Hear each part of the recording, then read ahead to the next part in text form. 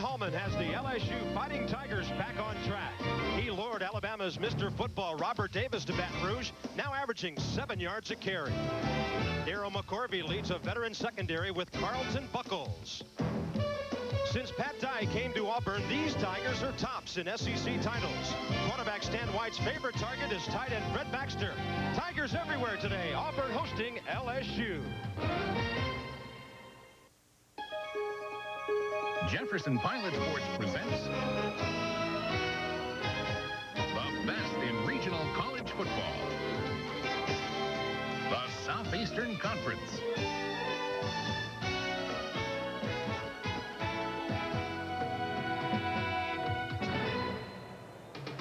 Today's game is brought to you by Ford and your local Ford dealer. Have you driven a Ford lately? By the Jefferson Pilot Life Insurance Company. Stability is just one of our benefits. And by new Colders 29 and 29 Light. Cold aged at 29 degrees to seal in smoothly. Welcome to Auburn, Alabama, Jordan-Hare Stadium, the home of the Tigers. Auburn, that is, as the Fighting Tigers of LSU come visiting for a hot afternoon of SEC football. Good afternoon. I'm Bob Carpenter. Welcome to Auburn, another sizzler here in the South today, and a couple of ball clubs that hope to move to that warm side of the dial as far as their records are concerned. They have each split their first 2 ball games.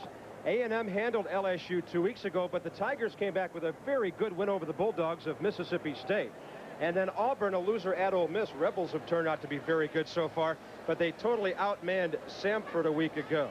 Let's talk about the Bayou Bengals with the old defensive back Tim Foley. And what about Daigle and Luke, the quarterbacks, Tim? Is it a quarterback controversy because they're both so similar? Now, Curley is going to start one or the other depending on who does the best the week before. And this week, Jesse Daigle gets the call. He led the Tigers back to a victory over Mississippi State. But they're both good athletes, and no matter who the quarterback is, they're going to turn around and throw it to a quartet of true freshman running backs led by Robert Davis, who ran for 125 yards in his college debut against a very good Texas A&M defense. Those 8,200 plus yards for those 4 freshmen, about 5 miles of running as high school seniors a year ago. Meanwhile, the Tigers of Auburn, around the country, they're considered a bit conservative offensively. And with Stan White at the controls, what about Pat Dye's offense? Well, I think inefficient last year would have been a better word to define their offense. And, of course, the quarterback gets the blame. But against Ole Miss, Stan White throws it for 400 yards. He's doing his job. In order for Auburn to beat LSU, they must run the ball effectively against the Tigers. And wear them down on a very, very hot and muggy day. But LSU's front defensively played very well against Mississippi State a week ago, and they also had some very big plays on special teams. So LSU has the momentum, but Auburn has the home field advantage. Tigers all over the place when we come back to Auburn. It's a hot day and a good day for shades here in Auburn, Alabama, Jordan-Hare Stadium, where it's going to be about 90 degrees with 90% humidity at game time. The guy who knows all about that is Bob Kessling on the sidelines, but he also knows about a few changes in the kicking games today. Bob?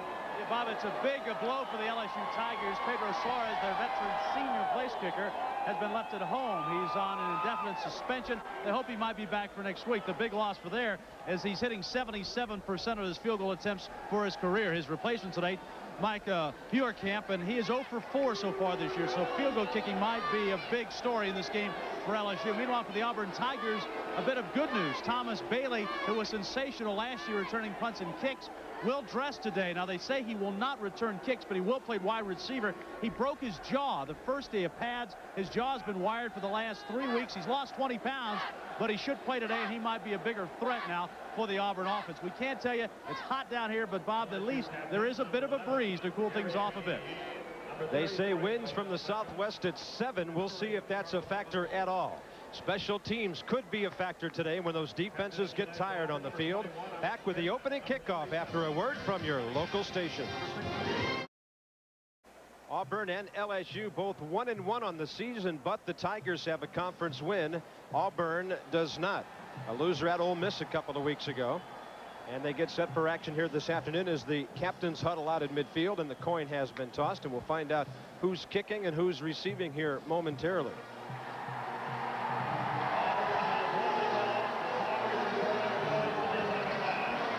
Couple of clubs that have been around in this league for a long time, but they haven't played each other that much. We'll take a look at the season by season series in just a few minutes, but LSU, it looks like, has chosen to take the football.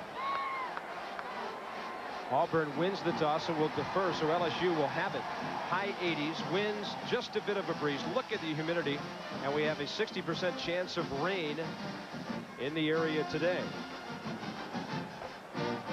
Weather definitely could be a factor depending on whose defense spends most of the time on the field today. 15-10-1, LSU leads the series.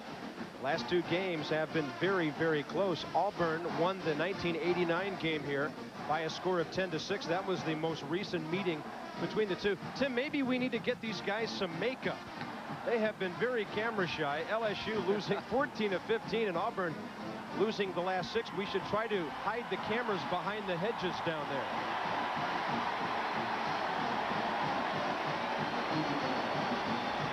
Well, both these are very good football teams. When they do get on television, that's usually a highly contested ball game, and both of them have a great chance of coming out on top today. This would be a hard one to pick.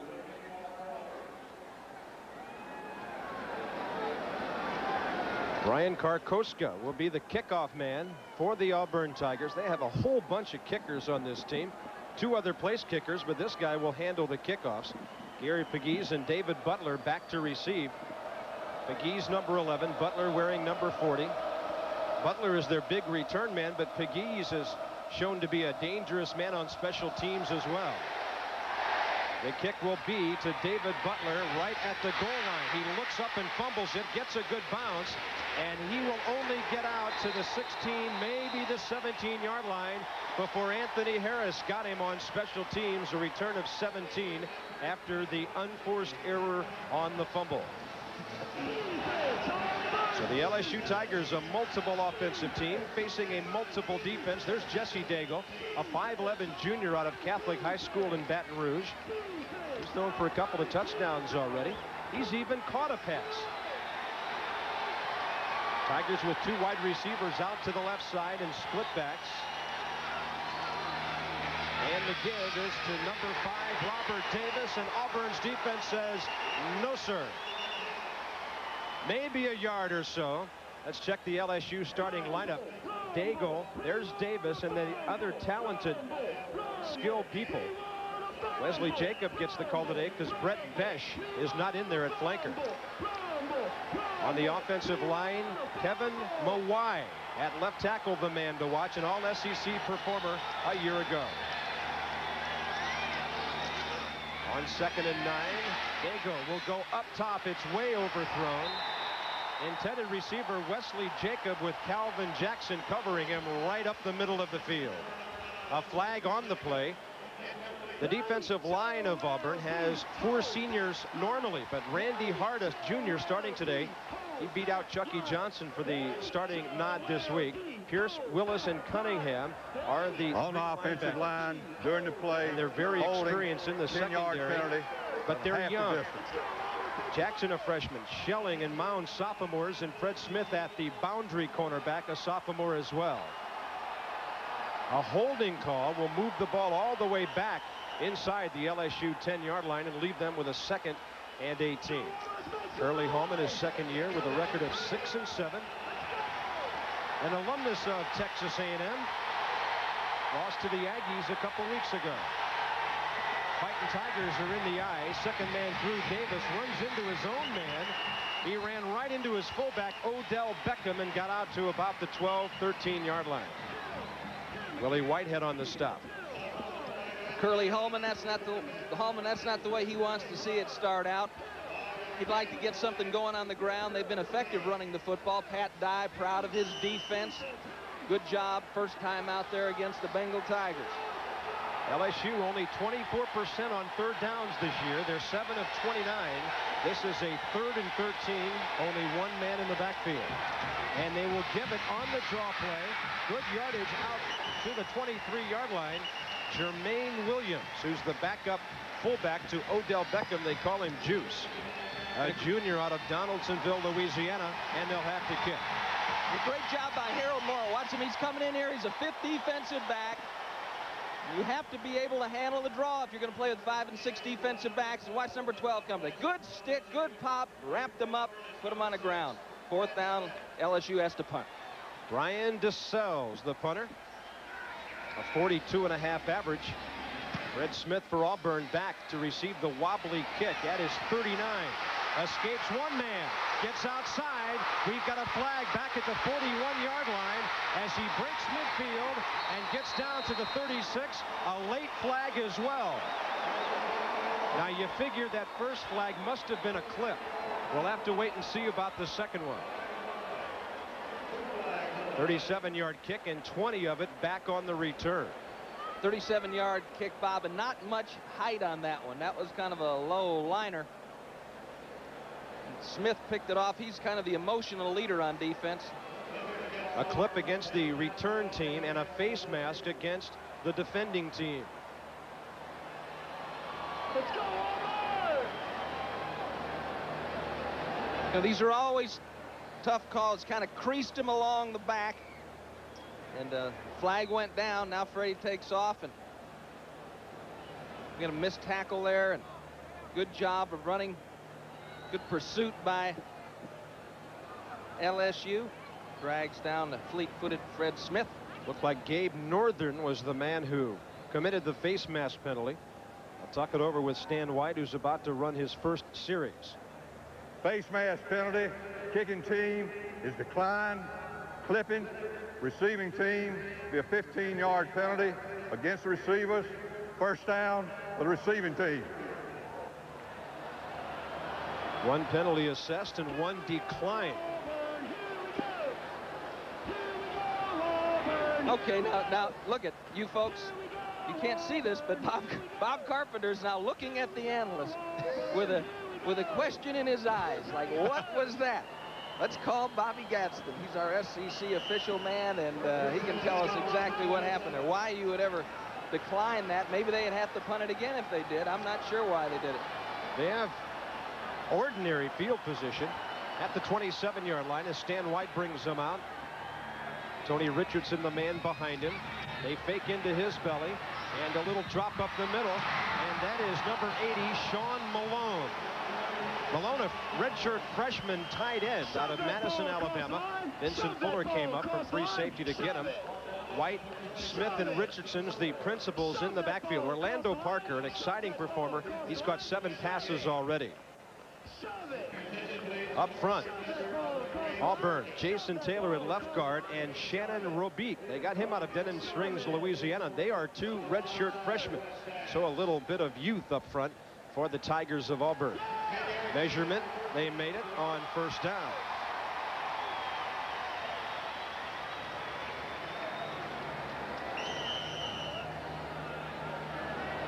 So they move the nose of the football right out to the 37-yard line. Stan White, a 6'3" junior, Berry High School in Birmingham originally. And now he will give it to 21, Alex Smith. He's over the 40, cutting straight up the middle of the field. Smith is in there at tailback because Ted Yarbrough tore a hamstring and is out for 3 weeks. Miller, Davis, and Mouton on the defensive line. Those 3 combined for a lot of tackles against Mississippi State. Robelro, Swan, Washington, Desatel, and White are the linebackers. You passed the pronunciation test. Very good. You get an A. And they're all seniors in the defensive backfield.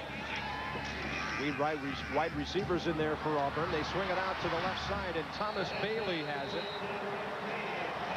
Bailey broke his jaw first day of contact, and as Bob Kessling told us, he would be in there. And he caught that pass. Auburn moving the chains again out to the 47-yard line. They keep getting just enough yardage. Bob Kessling, what was the deal on those dual penalties a moment ago? Tim was exactly right. Auburn would have, or LSU would have had to have punted the ball again if Auburn would have accepted the penalty. Auburn decided it was a short kick, take the penalty and get the ball back, so LSU would have to punt it again. By the way, Thomas Bailey, the wide receiver, is wearing a special face mask and also a special mouthpiece because of that broken jaw. And they really want to to nurse him along. Alex Smith, the tailback on the pitch, and that will be negative yardage. Back inside the 45, Daryl McCovery, senior out of Pensacola, very good at strong safety for LSU. On the stop, he was a second teamer on the All-SEC team 2 years ago as a sophomore. And the first game he really started was back in 1990 against Texas A&M, and McCorvey came up with 11 tackles. But just he's there for the bounce out. Carlton Buckles is there. Just good overall team hustle on the part of the Bengal Tigers. Reed McMillan in the backfield. They fake to him and out to the right side. Too tall there. Pass incomplete, intended at the 45-yard line for the flanker Melvin Hines, and the other great veteran back there for LSU, Carlton Buckles, the left corner, in to help out. Tommy Bowden, of course, works with the quarterbacks here at Auburn, as does Randy Campbell, and White was going the right way. Good job of coverage by Buckles, and also a good job by Juan Sendoya, the linebacker who covered the man in the flat. 11-yard run, Pete Schuler and the Volunteers over the Gators early. That is a huge matchup today. After a blocked punt, up over the top, and it's intercepted. Vincent Fuller on a ball that was badly overthrown for Thomas Bailey, and Fuller gets his first interception of the year. He's looking for the tight end down the middle. The tight end wasn't there. This is what they're running all their receivers deep. Goes back to the weak side, overthrows the receiver, and Fuller comes up with the interception. First down at the 28 for LSU. Second man, and nothing there for Robert Davis. Damon Primus, who's spelling some men up front. Primus listed as third team left tackle. He's backing up Tim Cromartie today, and he made the stop. And Wayne Hall really likes Primus. He's a junior college transfer, and he's just trying to get the hang of all his responsibilities. But a great individual talent. That rascal right there can run a 4.8 40. He can move. That's not fair for a guy 6'4", 280. Man in motion out to the right. Ball is tipped, and it is intercepted by Auburn. Number 4 with it, Chris Schelling, the strong safety. Calvin Jackson got a piece of it. It hung up in the air, and Schelling pulled it down. Ball going back and forth like crazy so far. 5:13 in, no score. Wild one in Auburn. No score here at Auburn. LSU has just given up the football. Auburn Tigers with great field position after this interception. And it's volleyball at Jordan-Hare Stadium. Calvin Jackson, bang! Ball hits him in the head. He sets it up for Chris Schelling, who makes the reception. Great field position for Auburn on the first play. They're down inside the 25-yard line. Tony Richardson running the ball. He had only run it 5 times for 19 yards this year. They're moving into the second quarter at Tennessee, and the Volunteers 7-0 after that big play on special teams.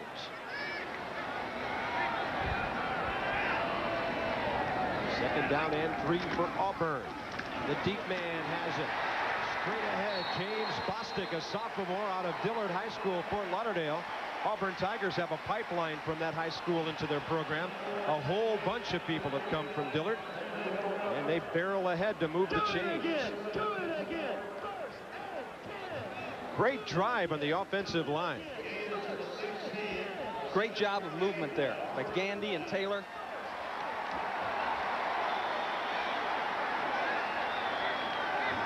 First down at the 16. Fullback has it. Tony Richardson just bouncing off people for a couple of yards inside the 15-yard line. Clock running with 8:45 to go first quarter. Bob Carpenter, Tim Foley, Bob Kessling from Auburn, Alabama, and no scores so far. A game of turnovers so far.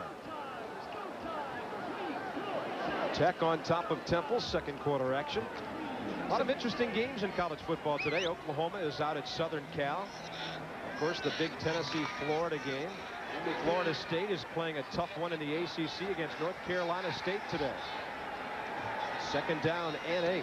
They just put a quarterback in a tailback, Bob. Nix, he's the man throwing it, and it's over the top of Stan White. So the two quarterbacks were in there. Nix, a redshirt freshman out of Rainbow City, and that pretty well describes that pass that he was trying to throw back to the starter, Stan White.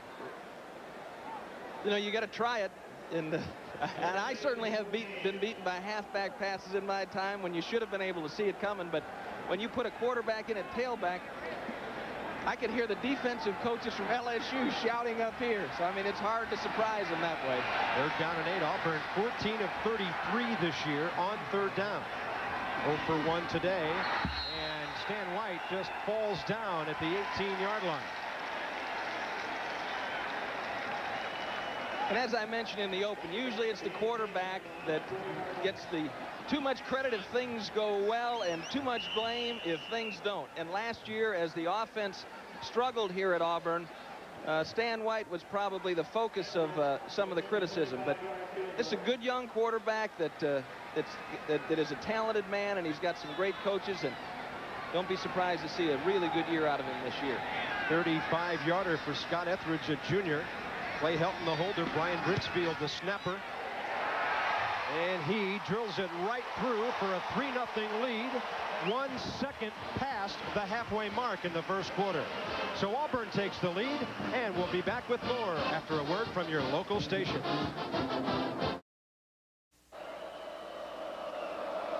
Home team on top by the field goal. 3-0 Auburn. Brian Karkoska to kick it off. This one's got some distance to it. David Butler, 5 yards deep, will not run it out. Karkoska, a sophomore out of Tallahassee, who handles the kickoffs. And we'll have another look at the LSU offense against this Auburn multiple 4-3 defense. Only 12 yards and a half dozen plays in the scoring drive. They had a 3rd and 8, but Stan White fell down. They got the field goal, and now they set up defensively. 7:29 to go, first quarter.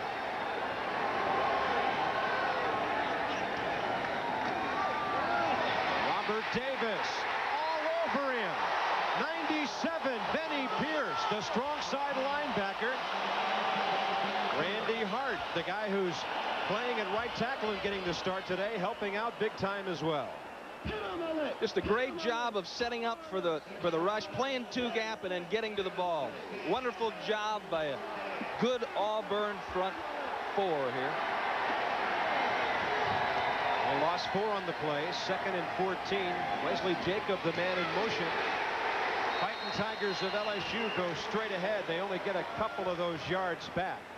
Kerrigan Cunningham, a 6-foot senior, 47, a former North Carolina Tar Heel. Cunningham now coming out of the game. They're going in with their throwing package. Got Sutton in there on the outside to rush the passer and insert another defensive back. Harold Morrow. Jesse Daigle, the quarterback, on 3rd and 12. 3 receivers in there. Has to double pump up the middle. Intended for Wesley Jacob, and off his hands. Problem was, had he caught it, he still would have been short of the first down. And the Auburn crowd is into it. Not quite a sellout here today, but they're making a lot of noise as their defense keeps coming strong. Good read that time by Daigle, who had thrown the ball inappropriately on the last on his last opportunity, but that time a good read. He got the ball to the right man. Just didn't hold on. Ryan DeSales after a 37-yarder. He'll be inside his zone 10 when he lets this one go. Had a lot of time, and he puts it end over end. Fred Smith at his 42. He escapes over midfield down to the 42 of LSU. Rodney Young brought him down. This guy keeps making something out of nothing on those punt returns. So good field position for Auburn again. 6:04 first quarter. They already lead by 3 with a chance for more. This is turning into a first quarter of field position here in Auburn, Alabama. They had the field goal. They have a good punt return to get good field position back. And Fred Smith, pretty dangerous, number 6. Makes a good move, takes it right up the middle. Auburn working hard because this guy will make something happen. He's got a lot of courage and came on last year as a freshman and made a lot of freshman All-American teams, so he's a tough guy. Let's huddle up real quickly with Bob Kessling. And so close to the line of scrimmage to the huddle, basically just trying to get in and out quicker. They don't want to wear their linemen out on a tough day like this. Also, guys, look for them to switch their linemen up front. They're going to move people at center and guard, trying to keep them fresh. First down at the 42. Alex Smith, good yardage. He'll get about 9 on first down as he angles toward the far hash mark.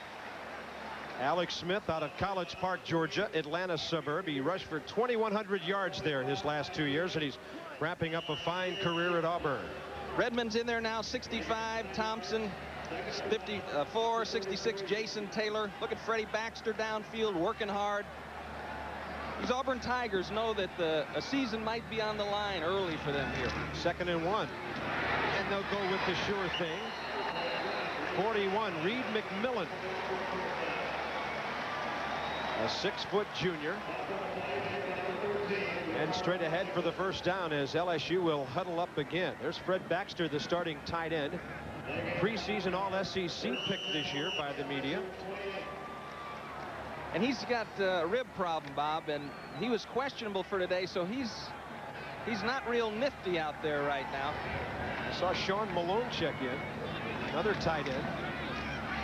Give it to the fullback, and James Boston. That time they went with a 2 tight end set, 1 back in the backfield. I saw Jason Taylor getting up from the pile there, the redshirt freshman out of Mobile. Number 66 in the offensive line. There will be some serious battles in the trenches today. And Tim, you expected this to be a real hard-nosed, hard-fought football game today. Yes, I did. After this play, I'll tell you why. Nothing fancy, just straight ahead stuff. And here's 2nd and 8 coming up. Tigers in the eye. Boston. And the Tigers of LSU, a nice job of stopping him. Very good game taking place in the ACC today. Florida State, one of the top teams in the nation. They're playing at NC State, and the 16th ranked Wolfpack of Dick Sheridan an early field goal, and they're into the 2nd quarter with that 3-0 lead. In the offseason, Pat Dye changed strength conditioning coaches, and he brought in a guy named Steve Maples, who he had a relationship with over a lot of years. And I'll tell you about Steve Maples in just a second. They're down in 6 for Auburn.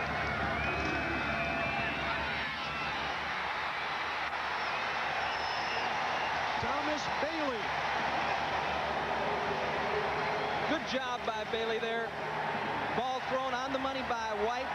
Pegues in good position, stumbled a little bit coming back. You have to respect Bailey's speed.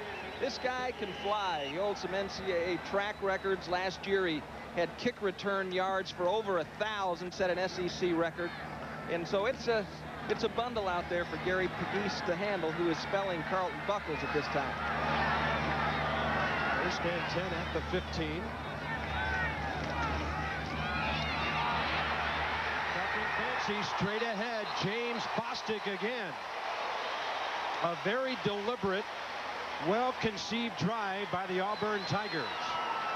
Bostic is a starter at fullback, played tailback in high school, probably the most versatile back that Auburn has.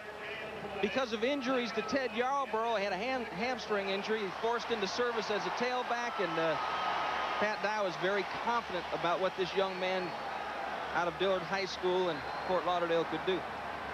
He's averaging about 3 yards a carry. Richardson, Bostic, and Joe Frazier, the running backs in there. Little wishbone look, and they get inside the 5-yard line. When Auburn says multiple, they mean it. Their base offense, the multiple eye, but they'll split the backs and run a wishbone on short yardage. And they remove the chains to make it 1st and goal. Well, we were talking about Steve Maples. Now, Steve Maples is an old-fashioned, old-time Pat Dye philosophy type person. Pat Dye, given a choice, would shove the ball down your throat as opposed to throwing it. And they have gone back in their off-seasoning conditioning program, just an old-fashioned hard ball. Tony Richardson straight ahead. On 1st and goal from the 3. In their preseason program, Bob, they had a guy that they run 12 220s after practice, and somebody said they couldn't run them. They had a pulled groin, so Steve Maples went out and bought a wheelchair. Brought the wheelchair back in that afternoon and says, look, if you can't run them, you're going to roll them. And the guy said, no, I can't get in that wheelchair. It's going to jinx me. I'll get hurt. He said, you're going to run them or roll them.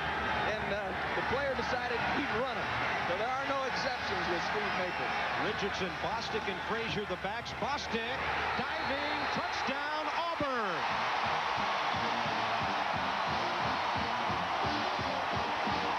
James Bostic with his first touchdown of the year. 9-0 Auburn Tigers with 1:49 to go in the first quarter. They're working on that right side over there. Chris Gray, the right tackle, gets some movement. Robenick and Bostic over the top. Close but good. Etheridge 10 for 10, make it a perfect 11 now. And with 1:49 to go in the first quarter, Auburn Tigers over the LSU Fighting Tigers, 10-0. They're replacing Tillman and Meeks and Blake in there. They've got some good players that aren't there this year. And there's James Bostic. I like tailback. Let me play tailback, Pat. I like it there. Yes, sir. Right on. Nothing like that first collegiate touchdown. Bostic ran the ball for 60 yards last year. And his first score. 10-0 Auburn. And now it's up to LSU to get something going offensively. Jesse Daigle hasn't been able to do much at quarterback. We could see Chad Luke in a little bit. Bob Kessling, why the empty seats at Jordan-Hare Stadium today? Well, one of the reasons is the students aren't on campus. In fact, they're on the quarter session here in Auburn. They play 4 games before the students even arrive. So they have 15,000 seats set aside for the students. And as you can see, they probably picked up about half of them. They can't sell them because they got to keep them free for the students. So they don't pick them up. They pretty much go unused, and that's the case today. But everything else, all the other seats pretty much filled up today. Barkoska kicking off for Auburn. He line drives one down into the end zone. David Butler will run it out. He'll angle to his left, and he will get back to the 21-yard line before the Tigers of Auburn take him down. Mark Johnson, a free safety on special teams with the initial hit. David Butler came in averaging 30 yards per kickoff return, and already this season has ripped off a 59-yarder. That time he had it on the short side. It certainly is a lot easier to see up here. It's just like Smith did with the punt returns. Get it upfield. Jesse Daigle still the quarterback. Makes to Davis, right side to the big tight end Harold Bishop. And forget that, Chris Schelling right there to meet him. Bit of a mismatch. Bishop 6'6", 250. Schelling 5'10", 177. Played free safety the last couple of games of the season in '91. They moved him over to strong safety. Moved Mounds, who was a running back, to free safety, but just played this very well. Laid off it, helped on the flanker, then reacted to the tight end. He cap roped him right down. Second down and 9. Daigle with the drop. Somehow the ball is caught by Butler. And he slides out to the 26-yard line. Almost a disastrous play for LSU as... Curly, did you feel the bullet going by that time? Yep. Wait till you see this. Auburn was really in their back. Watch number 51, James Willis. He reads it. He's coming. He's going to make the play.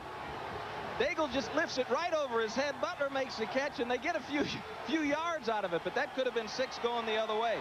Nice throw by Daigle. Good read by Willis. Almost made a big play. Crowd roaring. 3rd down and 5. Daigle has his pass knocked down.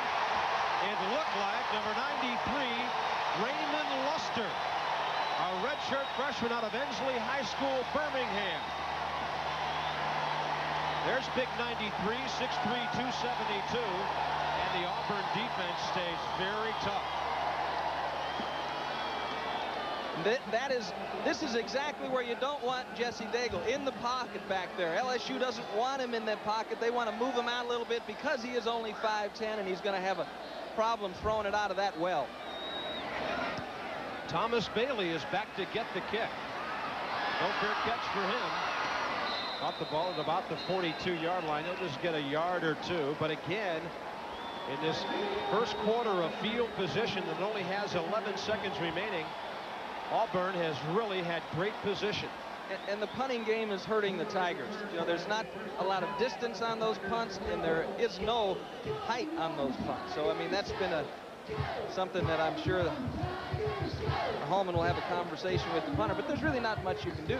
You go with the best you have and hope for the best. 11 seconds to go, first quarter. Auburn in the eye. To the fullback, Reed McMillan. Fighting Tigers will wrestle him down. They'll mark his forward progress at the 46. First quarter will end on this play. Watch walk-up steps in there. Anthony Williams, Juan Zendaya. So after the first quarter of play here at Auburn, the Tigers, the home team, on top. SEC football, Jefferson Pilot Sports, second quarter getting underway here in Auburn, Alabama. Bob Carpenter, Tim Foley, Bob Kessling, and it's all Auburn Tigers so far. They've quadrupled LSU's rushing yardage, more than that passing. And they'll go second down and 8 at the 46. Alex Smith. LSU, good job of stopping him there. Looks like the Tigers are starting to get their rhythm up front a little better. That was William Crowell out of Meridian, Mississippi, an inside linebacker who was all SEC freshman last year. And it's a good team on defense. They've got a lot of young people playing, and you're going to see a lot of different people up front as the defensive coordinator, Mike Bugar, likes to work a lot of folks in, keep a lot of people involved in the action.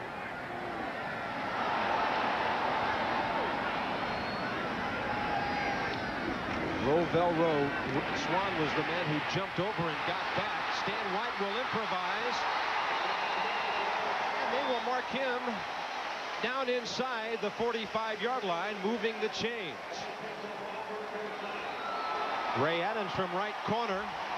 Good job of coverage by the LSU secondary. They're man underneath, too deep.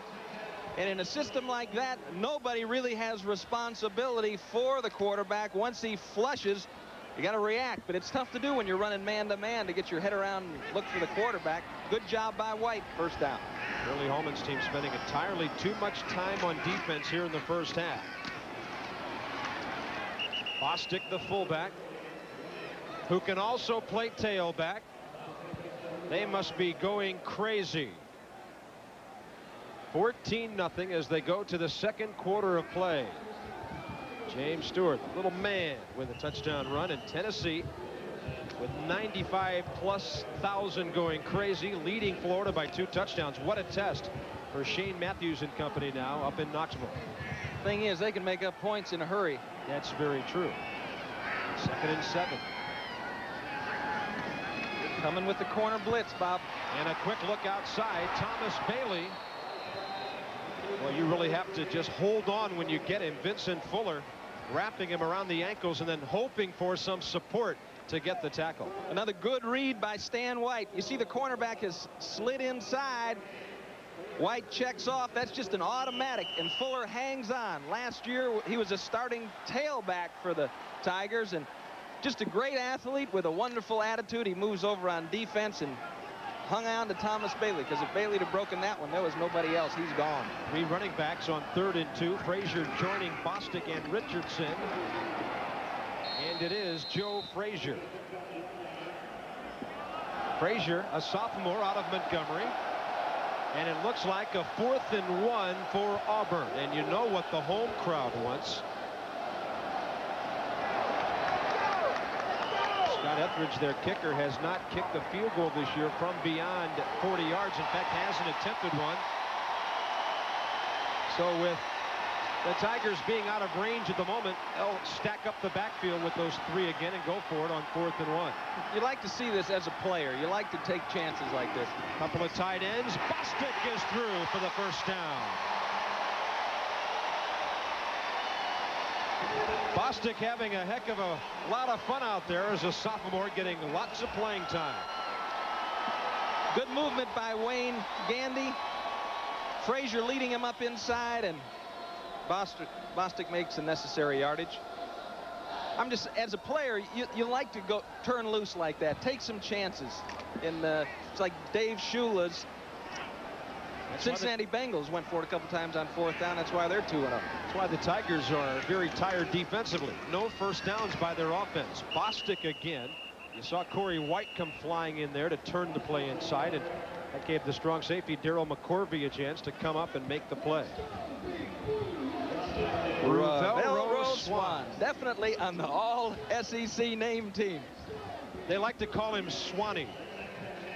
And he really has not played up to his potential yet. He's been limited by injuries to his knee and to his ankle, but the coaches at LSU say he's healthy for the first time in his career in Baton Rouge.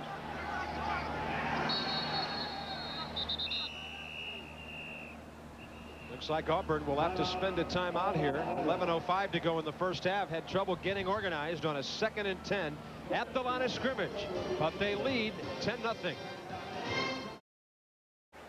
Well, it is not the Auburn War Eagles, it's the Auburn Tigers, but War Eagle 6, their Golden Eagle mascot, his name is Tiger. War Eagle, more of a battle cry here than anything else. 2nd down and 10 at the 31. Pitch and go. White up over the top and in the corner. Thomas Bailey just couldn't get there. Vince Fuller, pretty good coverage. You had the feeling, Tim, they were running their 10th play of the drive. It's been a very conservative drive, and had a feeling that Bailey might sneak in there for something. But conservative success is good. Don't let that bother you. But Tommy Bowden, he likes to put the ball in the air. That time he felt like he had a good shot. Fuller out there once again. They blitzed the corner. Fuller's man-to-man. He had it, just threw it a little deep. White 4 of 7, 29 yards, 1 picked off. He's in the shotgun on 3rd and 10. Nobody open. Great coverage by the Tigers. He goes out to the right side. And Joe Frazier again. Not much yardage there. That's what you might call a coverage, almost a coverage sack, but good coverage by LSU. See, LSU is going to drop 8 more than any other team in the SEC. They got a lot of coverage back there, and they're trying to force him to make this throw. He dumps it off to Frazier, come up and make the tackle. Good job by Swan. They force a field goal. Scott Etheridge with his longest attempt of the year. It'll be a 47-yarder from the near hash mark.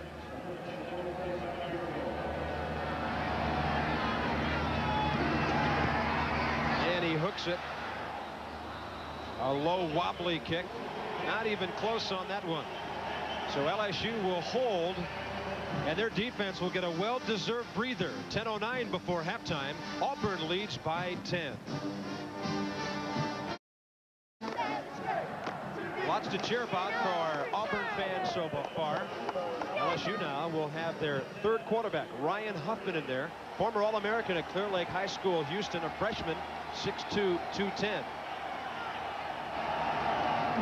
1st and 10 at the 30-yard line. And he will give it to David Butler. And the ball is on the ground out at the 40-yard line. LSU indicates they have it. Frank Godfrey comes up with the ball, their center. That's all LSU would need at this point. You know, they make a change at quarterback, make a change at tailback. Just a great job by James Willis. It looked like he pulled it out there. He's a big play man in the center of this Auburn defense. 9-yard gain. Jacob the man in motion, and they give it to Odell Beckham. Haven't heard much yet from the 5'10 senior. Novak, who's run the ball for 51 yards and 11 carries coming in. Shane Matthews with 2:50 to go. 2nd quarter has hit Willie Jackson with an 11-yarder. And the Gators, with that quick strike capability, are right back in it. Tennessee's got some momentum. Great win for them last week. And a pitch on the option. Escaping is Butler momentarily. And then Auburn catches up with him out around midfield. Jermaine Williams, the backup to Odell Beckham at fullback for LSU. Bob Kessling, what's the story? Yeah, in LSU's last possession, he banged up his shoulder a little bit. They took his shoulder pads off. They worked it. They put another pad on the shoulder. He's standing on the sidelines. Might be able to come back, they hope, but the shoulder is awfully sore right now. He's just trying to get some feeling back into it. Doesn't hurt to have two fullbacks on a day like today. 2nd down and 7 right at the midfield stripe. LSU needs a drive here. On the run, Huffman out to the left side. Ball pulled down by Scott Ray. His 4th reception of the year. He backs up Shedrick Wilson at split end. Huffman rolling out to the left. A 2-man pattern out there. He picks Scott Ray on the outside that's hanging right along the sideline. He gets up in the air, gets both feet down. Good job by the junior from Baton Rouge. His career stats. And on 1st down, David Butler. Ball was knocked straight down with the ball carrier as Alonzo Etheridge came up big right at the line of scrimmage. This is getting to be a tense drive. Well, I'll be surprised if they leave David Butler in the football game. Dropped it 2 consecutive times. Yeah, that's a little bit too often. George Hafner's the offensive coordinator here at LSU. Good hit, but you know, I mean, you're going to get hit. And you know, you just can't have his tailback laying a ball on the ground. 2nd down and 9. Auburn Tigers are coming, and they've got the quarterback in the backfield. Alonzo Etheridge in there again. Guy on the other side, Jason Merchant, coming from the left side. Primary rule when you have the ball, don't stand still. But he really didn't have many choices. Ryan, that's okay. We'll tell your mother you're all right, man. You took a lick that time. Dangerous. 3rd down and 11. LSU eating up 2.5 minutes. They've got a long way to go, though. They trail by 10, 7-10, 1st half to go. Coming with 5. Huffman waiting patiently. He's got his tight end, Harold Bishop, and he's down to the 30-yard line, and that will be an LSU 1st down. By far their biggest offensive play of the day. Harold Bishop was hurt last year in the 2nd game. After that, the tight ends did not catch a pass for LSU. That time he blocked and just kind of snuck out. And there you see George Hafner with his leg on the board there calling the plays. Next to him, Daryl Dickey, Inez's oldest son. 1st down at the 30. Davis cutting up. He'll get about 5 as he makes something out of not much. Tim Cromartie got him from left tackle. Robert Davis, a 3-time All-Stater at Homewood High School in Birmingham, and his coaches might be building that offense around him in the years to come. Of course, George Hafner on the right, out of Mount Carmel High School in Chicago, Illinois. George was 11 years the offensive coordinator to Georgia, just very experienced at developing significant offensive attacks. 2nd and 5. Huffman will keep it, gets away from 1 man. He's trapped on the sideline, and he does well to get down to about the 22-yard line. Had to run a lot to get a gain of 3. First time all day Curly Holman's been able to talk much to his quarterback on to drive. Usually it's been 3 plays, kick, and come on back. 3rd down and 2 coming up. Clock runs under 6 minutes to go, 1st half. It's the freshman quarterback leading LSU on its first good drive of the day. Jacob comes out near side with Scott Ray.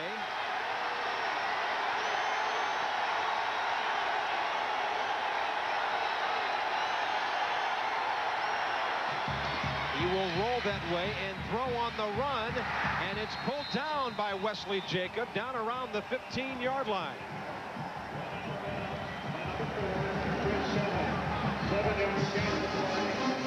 We show you two receivers at the bottom of your screen. Just run a little combination route here. Jacobs turns it out. Scott trying to wall off Chris Schilling as he comes out to finally knock Jacob out of bounds. Huffman at quarterback, 3 for 3, 28 yards. He's got his ball club down to the 15-yard line. Pitch to Davis, cuts it up inside the 10. He almost got outside for the touchdown, but Otis Mounds came up from free safety to wrestle him down. Good job of blocking by Harold Bishop. This play is not designed to go outside. It's designed to come up inside. We've seen this a lot at Georgia. This George Hafner loves this play, and he's got a guy that can run it, and he's got some people that can block with Simnick up front and centers on the right side. It'll be a 2nd and 1. Straight ahead to the goal line. Ball is fumbled, but it was a touchdown first. Robert Toomer on the carry. Toomer, a freshman fullback, and he evidently got the ball to the goal line before it squirted out. LSU might have been fortunate on that play. Of course, we don't have the best angle in the world, and we're a long way from the action, but it looked like the ball came out early. And you're not going to be able to tell from this angle. Toomer stretches to the end zone, and the ball pops out. And, those guys were on it down there. I'm sure they made the right call. Nat Hurtkamp with the extra point. He's the man who's playing because of the suspension of Pedro Suarez. Hurtkamp, first PAT of the year, and the Bayou Bengals are right back in it. 10-7 now. Auburn's lead has been shaved to a field goal. The announcers for this game selected and compensated by Jefferson Pilot Sports. This broadcast, a copyrighted presentation. Any use of this broadcast without the express permission of the SEC and Jefferson Pilot Sports is prohibited. Bob Carpenter, Tim Foley upstairs, Bob Kessling down on the field on a hot, muggy Saturday afternoon. And LSU got just what it needed. 3 passes, 9 rushes, a 70-yard drive that took 12 plays and 5 minutes and 21 seconds. And they had the luck of the Irish for offensive coordinator George Hampton. They laid the ball on the ground 3 times in that drive, and you're lucky to come away with it if you do. Otis Mounds, the return man. LSU, good job of coverage. First man downfield was Lee Williams. Gary Pegues was down there as well. He's a big play man for them. On special teams, there's the kicker. And now the LSU defense will get back out there.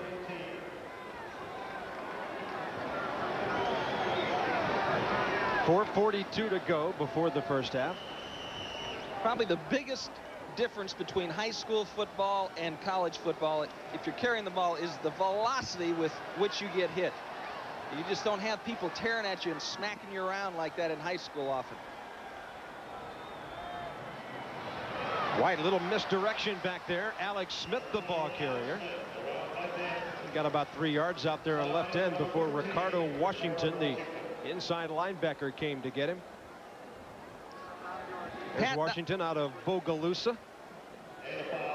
Pat Dye said the only difference in this game between these two teams is one has won a big game and one hasn't yet. And he feels like a lot of questions will be answered about his Auburn team this Saturday afternoon.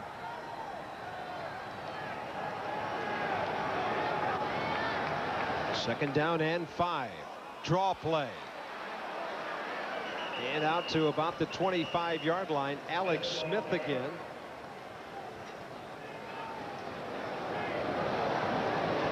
So the clock continues to run with 35 seconds to go. Tennessee with a late field goal in the second quarter and a 10-point lead over Florida up in Knoxville. Gators ranked 4th, Volunteers 14th. Auburn will go to work on third down. They're 2 out of 6 today. They face a 3rd and 4. With 3 wide receivers, they give it to the only running back, and Alex Smith slashes up the left side for the first down. Good read by Alex Smith, senior, a real journeyman here for at Auburn. Played on and off over the years. A great read there. Robert Deshotel trying to scrape to the outside to make the play, but just couldn't catch up with the fleet-footed Alex Smith. You saw the 100 on their jerseys there. Football starting at Auburn in 1892. LSU will celebrate its 100th anniversary next year.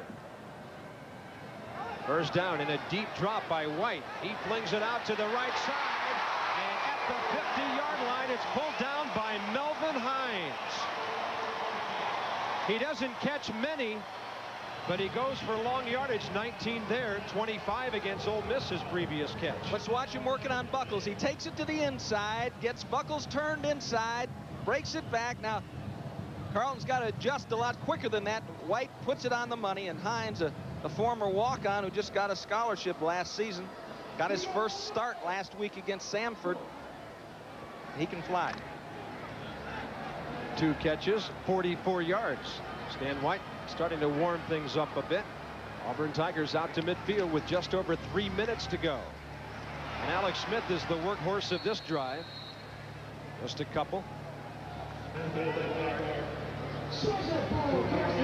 Right back to action we are next week. Gamecocks of South Carolina still smarting from that Arkansas game. Kentucky lost, of course, at Florida last week. Kentucky's playing that Bourbon Barrel game against Indiana today, and South Carolina hosting those Pirates of East Carolina. That's our matchup next Saturday, 12:30 Eastern, 11:30 Central. SEC football on Jefferson Pilot Sports. As Pat Dye looks on. Second down and 8. Little play action, and then he flings it out to the left side for Thomas Bailey. He's got first down yardage down to the 39. Broken jaw and all, we're seeing how dangerous he is. They get it to Bailey in the slot. They're man-to-man on the outside. You see Hines come down to block McCorvey.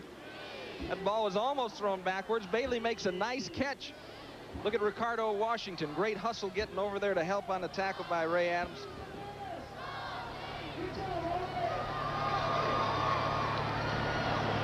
Now another first down to the 39. And a crossing pattern. Thomas Bailey got hung out to dry a bit by his quarterback there as Stan White delivered it just a little high, but in his field of vision, he's got a lot of big defensive linemen. He may have to throw it there to get it over the top.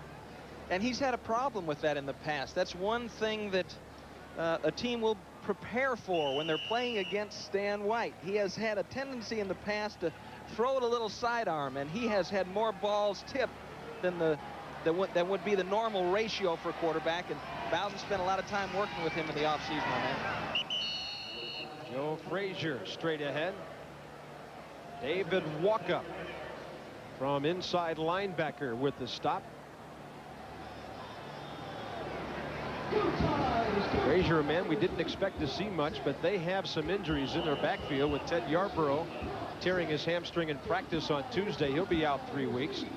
Frank Sanders, their wide receiver who normally starts, a back injury, a herniated disc. And there's our first overheat of the day as Kerrigan Cunningham heads for the cool locker room. Quarterback draw down to the 31-yard line. Ruvelro Swan on the stop. Good reaction. It worked for Auburn earlier in the game. It wasn't actually a draw. It was a scramble, but they got LSU in man-to-man coverage underneath. This time Bowden trying to hit that same button, calls the draw. Good reaction by LSU's defense. Tim, it looks like they might go here on 4th and 3 based on that last kick by Scott Etheridge. It was not a good one, or they'll call a timeout and talk about it. Play clock is down to 10. We're going to let it run down some more, then call the timeout. They've got 2 left. 2-1. Now they call it just as the play clock passes the 1 second mark. Good idea, trying to run as much time off the clock as they can before they make their decision. And if they don't make it, they leave LSU very little time to get down the field. Exactly. You hate to plan for failure, but it's not a bad. I think it's a good idea. Not a bad thing to fall back on. Well, Bob Kessling will have a lot coming up for us at halftime. His usual assortment of things from down on the field. There you see Curly Hallman, and boy, he's been was an assistant coach for 17 years, and he worked for and played for Gene Stallings, and worked for Bear Bryant, Danny Ford, Richard Williamson, Jackie Sherrill. And then he got a shot at being a head coach himself at Southern Miss. The Pat Dye years here at Auburn. His 12th year here, and since Pat Dye came to the school, Auburn has more SEC titles than anybody else in the league. Tennessee has 3. Bama, Georgia, LSU, 2 each. But Dye has 4. Exactly, and he's actually got more in his first 10 years of coaching than any other coach in SEC history. So a lot of success here at Auburn in the last decade. A lot of turmoil here at Auburn in the last year. And they're trying to get all that off the field activity behind them and concentrate on what goes on in the stadium. Richardson, the only man in the backfield. Orlando Parker is the motion man on 4th and 3. A pitch. Richardson trying to get around the corner. Did he make it? It'll be very close. Curly Hallman is trying to help the officials with the sideline spot. This will be a very important measurement if he did not surpass the marker, and he has the first down. Trying to get LSU's offense adjusting to the wide side of the field. There's a toss. Good hustle by LSU to get there. That's walk up, making a hit, and just not in time. Tony Richardson picks up a critical first down, and Auburn still now they're in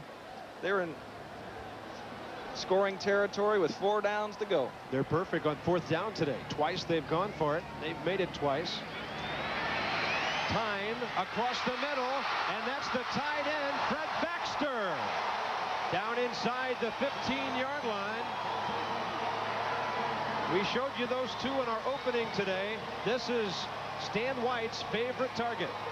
This is David and Goliath here. Baxter, 6'4", 248. LSU coming with a blitz. Baxter slipped inside of Vince Fuller. Vince couldn't get his hand on the ball. Good job of helping out there. And then a quick out to the right sideline for Orlando Parker. Double coverage out there by the Tigers with Vince Fuller and Carlton Buckles. And the clock stops with 23 seconds before halftime. Good job by Buckles of coming off and helping on that. Well, you got Parker out there. You better have some help. You bet. And he helped on, he made the tackle on Baxter. He came off his man and went inside to help. Pat Dye wanting to make sure they're on the same page down here in this area. 2nd down and 10. Thomas Bailey split out to the near side. You can't see him, but he's out wide. They look to the short man, and that is Orlando Parker. Pretty nifty grab down around the 10-yard line. A very difficult catch on a very quick pattern. And the clock stopped momentarily with 14 seconds to go. And Auburn will talk it over. They'll use their 3rd timeout. I've never seen a screen called in the 11 years I've been doing this. I've never seen a screen called where the offensive guy comes up and screens a defensive man that's covering somebody else. But that's what Auburn was running there, and the reason it's against the rules, but it never gets called, so you run it, you know. Oh, I'm sorry, I didn't know you were here. You try to accidentally get in the way of any defender you can and free somebody up. And there's Stan White. He had a great game against Ole Miss. 394 yards passing the ball. I mean, that's something. Equal opportunity quarterback. He's used 6 different receivers today. He's gone over 200 yards 12 times in his career. Over 300 yards 3 times. And they had a change of offense. Well, not offensive coordinators, because they really didn't designate one before. But he had a coach, Pat Sullivan, who's now the head coach at TCU. And they brought in Tommy Bowden. And it's going to affect you a little bit as a young man adjusts to a different style. And Stan's had a great redshirt freshman year, had a difficult time last year, got knocked around a lot, and now he's hope he's back. LSU coming hard, and this one up over the top on 3rd and 7. The blitz was on. Vince Fuller came from free safety around to pressure Stan White into a quick throw. And now with 8 seconds left, the Tigers will try to make it a 13-7 halftime lead. There were a lot of collisions on that play while the ball was in the air. And, the official wisely chose just to let it go. It wasn't interference, and the ball was uncatchable. 27-yard attempt from the near hash mark. Etheridge 1 for 2 today. Steps that one through nicely. And with 3 seconds to go before halftime, Auburn has a 6-point lead.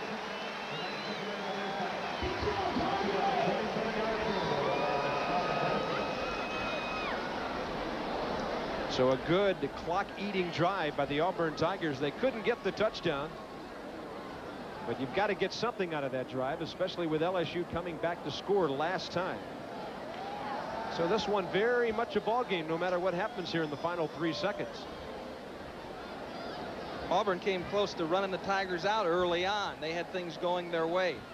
LSU admittedly was fortunate on their drive as they laid the ball on the ground and recovered it themselves. I mean, whenever you can recover 3 fumbles. Let's look at that last play, the 3rd down play on the wide angle. Watch at the bottom of your screen. Good jam here. They're trying to get Baxter up the sideline. Boom, he gets jammed again. Ball in the air. There's just no room. And good job of defense by LSU. Thwarts an Auburn touchdown, but they get a field goal out of it. And they'll look for coverage here. 3 seconds to go as they kick it off, and a 6-point lead. Gary Pegues and David Butler, the LSU Fighting Tigers, back inside their own 5-yard line. They'll squib it on the ground and force LSU to pick it up. Odell Beckham, the fullback, picking it up. He's out to the 40-yard line, and we're out to halftime here in Auburn, Alabama. Couple of field goals by Etheridge. A Bostic 1-yard touchdown run. A Toomer touchdown run for LSU.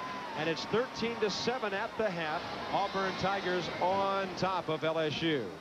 Let's go down to the field for a quickie at halftime. Here's Bob Kessler. Coach, what are your thoughts in the first half? Well, you know, we missed a lot of opportunities to be, you know, score more points than we've got. I thought defensively we played very well, except the first drive there right before the half. And, you know, I think it's anybody's ball game right now. I just want our kids to keep playing hard. I'm sure we've played a lot of people. They've played a lot of people, so we ought to have a heck of a second half. Coach, thanks a lot. Thank you. Pat Dye, the coach of the Auburn Tigers, his team leading here at halftime, 13-7 over LSU, and we'll continue from Jordan-Hare Stadium at halftime in just a moment. The Auburn band performs in front of the sun-baked crowd here at Jordan-Hare Stadium. The Auburn Tigers leading the LSU Tigers by a score of 13-7. Plenty of things going on at Auburn. They are celebrating their 100th year of collegiate football. And one of their best tight ends they've ever had is a gentleman by the name of Fred Baxter. Had 1 catch in the first half, but he remains one of the potent threats in this Auburn attack. Baxter's an imposing threat at 6'4" and 240 from his tight end position, but he's also an excellent blocker, perhaps the best on this Auburn team. Fred has done a great job for us as far as a blocking tight end and a receiving tight end. He's, you know, I call him more reliable because he always can find a way to get open, and he always makes a catch. And he's got, you know, great hands, and he's just got that knack for getting open, and he's just a great football player. Baxter emerged as a star last year. He started in all 11 Auburn games, and he averaged 14 yards per reception. He was the Tigers' big passing threat, as he had 28 catches on the season and usually punished people when he caught the football. You know what I'm saying? I love getting the ball. And, you know, whatever it takes for me to win, you know what I'm saying? If they have to throw me the ball, it's good. But now that the guys are stepping forth and wanting the ball more, you know what I'm saying? It opened the game up for them. They won't be keen on me, so they be keen on everybody. Baxter's also versatile in football and baseball for the Auburn teams. Fred is a total leader off and on the field, and he's, you know, does everything he can for the football team, and then, you know, when he's not doing it for the football team, he's doing it for the baseball team. Baxter brings back memories of another Auburn two-sport star, Bo Jackson. He's now a major league prospect in baseball, but his big concern now is getting Auburn back on the beam and Stan White in the right direction. It's great, you know what I'm saying? You know, like last year talking about it, you know what I'm saying? He struggled a little bit. Everybody know it. The fans know it. I knew it. He knew it. So he came back this year. He's working hard. You know, he knew what mistakes he made last year, and he corrected them, and he's working hard now to, you know, be the best player he can be. Fred Baxter, the all-SEC tight end, making his mark in Auburn Tiger football history. Baxter slowed today by some sore ribs and a groin pull, but he should be a factor in the second half. We're at halftime. Auburn leading 13-7. We'll check scores from around the country. First, a word from your local station. Jordan-Hare Stadium, one of the more colorful ones in the Southeastern Conference, almost sold out today on a hot day in Alabama as the Tigers are leading the LSU Tigers 13-7. This is a very big game for both of these teams as the winner will stay very much in the fight for the SEC Western Division Championship. Today here, they're also saluting some of the past championship teams in Auburn history. But now it's time for the Jefferson Pilot scoreboard, brought to you by the Jefferson Pilot Life Insurance Company. Stability is one of our benefits. There is a huge SEC game going on at Neyland Stadium in Knoxville right now. They're at halftime, and the Tennessee Volunteers are knocking off the Florida Gators 17-7. Tennessee looking for their second straight major upset. Georgia, trying to bounce back after losing to Tennessee last week, is leading Cal State Fullerton in the second quarter now 7-0. Another big game. Third-ranked Florida State leading NC State. That's at halftime, 14-3 in a big ACC matchup. Other scores around the country. Michigan in a non-conference game is leading Oklahoma State in Ann Arbor 14-0. That's in the second quarter. Oklahoma leads Southern Cal 3-0. That game's at halftime. And in the second quarter, Virginia Tech and Temple are tied at 7-7. And of course, we will keep you updated on scores throughout the course of this afternoon. Here in Auburn, the Auburn Tigers lead LSU at halftime 13-7. Bob Carpenter, Tim Foley have second half action when we come back in just a moment. Jefferson Pilot Sports exclusive coverage of SEC football is brought to you by Lowe's, helping add value to your home. And by Nationwide Insurance. Check the yellow pages for a nationwide agent nearest you.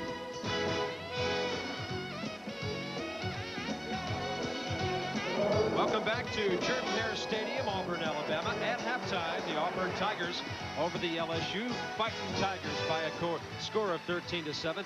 Bob Carpenter back with Tim Foley. You expected a tough, hard-fought game, something that we wouldn't see a lot of explosive plays. How about it so far? Well, I think we've seen some explosive plays. I think that LSU is fortunate at this point in time to be in the game.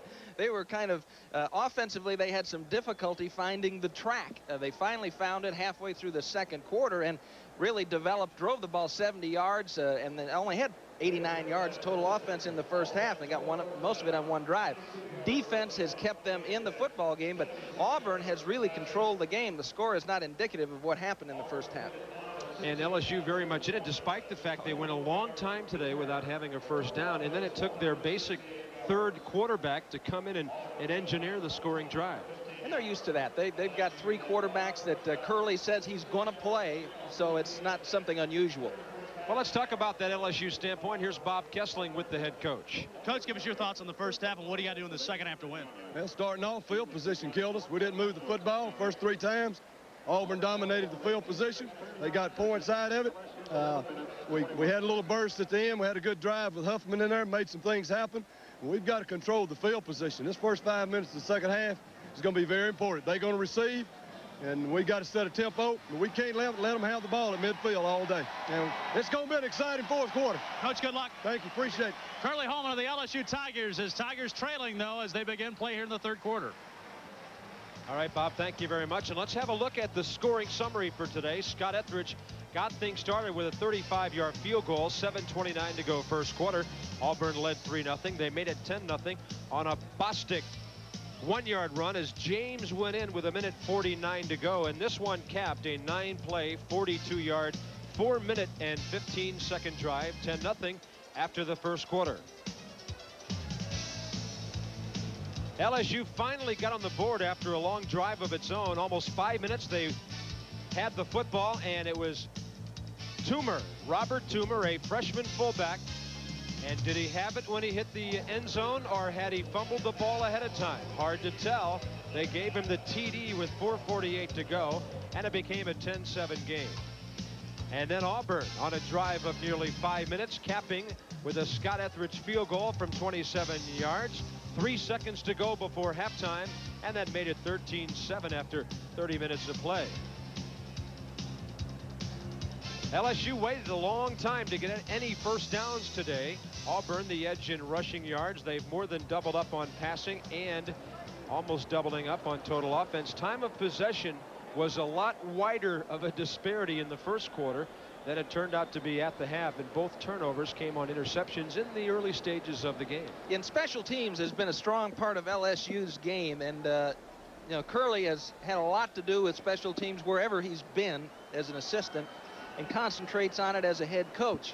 And special teams hurt him in the first half. He talked about field position when he came out from halftime, and a lot of that had to do with punts that didn't go very far and they didn't go very high. And so they've got to turn that special teams factor around for them in the second half. Burley Holman has a home date coming up next week with Colorado State. Then Tennessee comes in before they go to Florida. He needs these next two. Meanwhile, Auburn will host Southern Miss and Vanderbilt before they go to Mississippi State and Florida, taking them into the middle of October.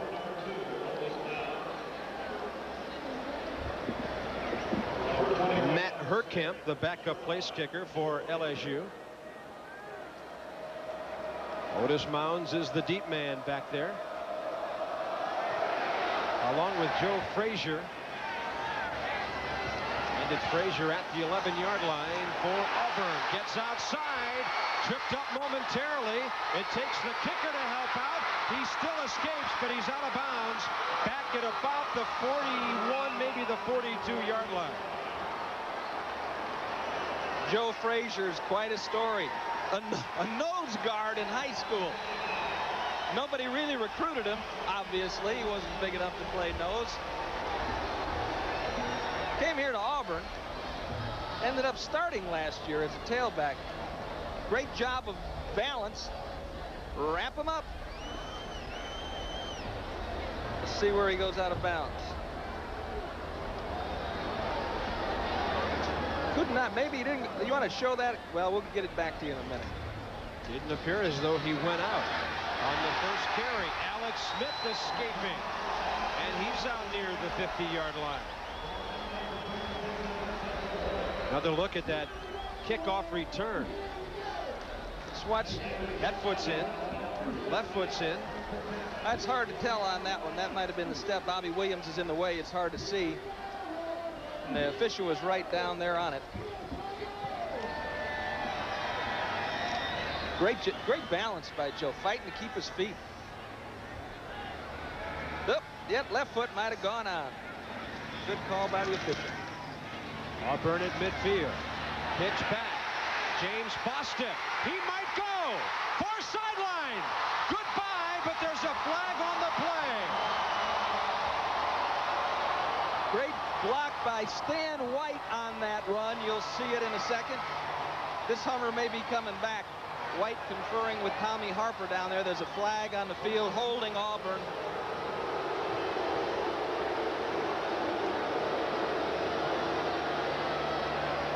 Bostic after his second collegiate touchdown here.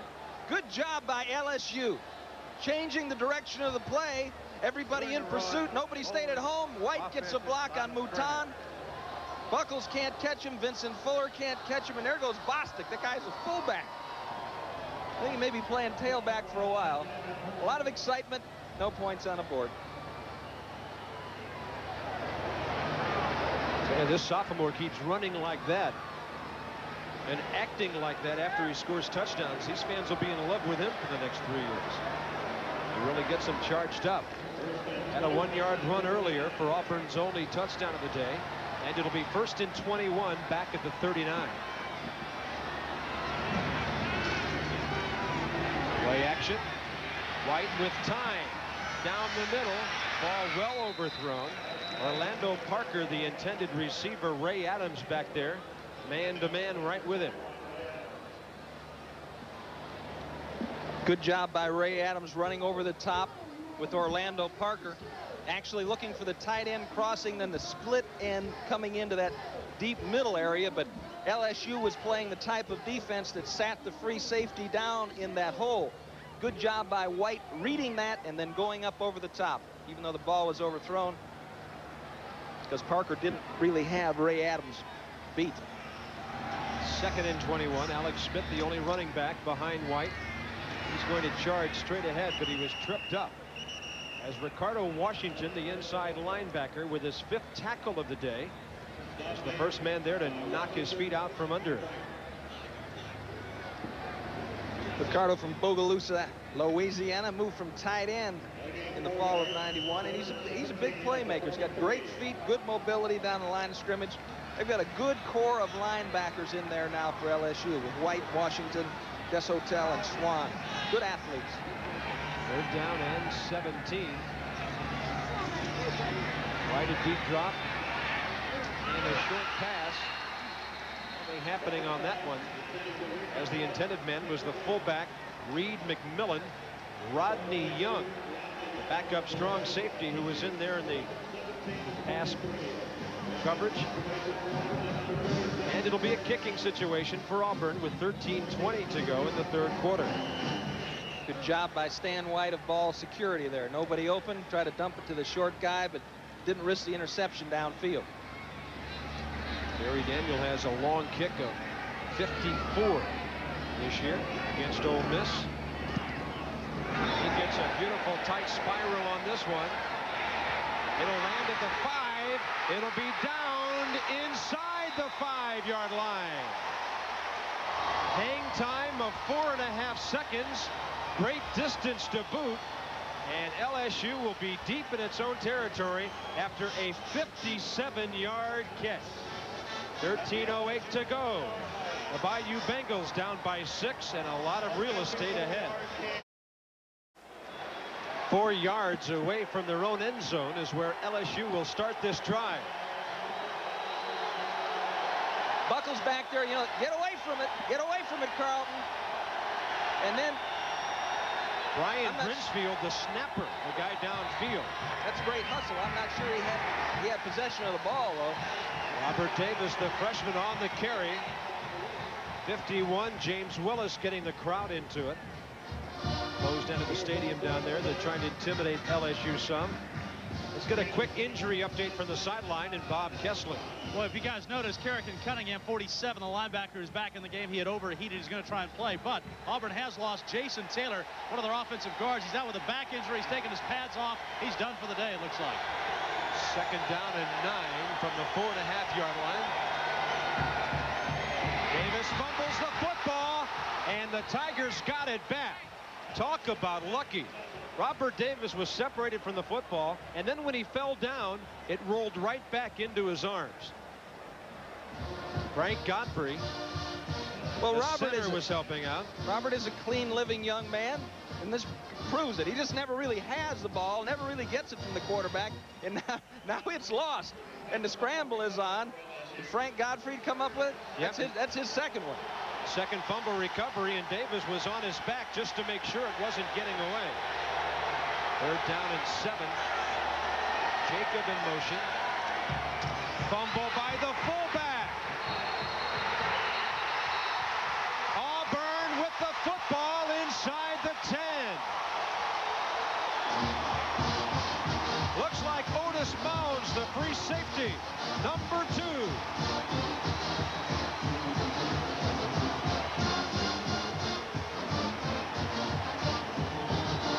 Never got it. It hit the top of his hand instead of the palm.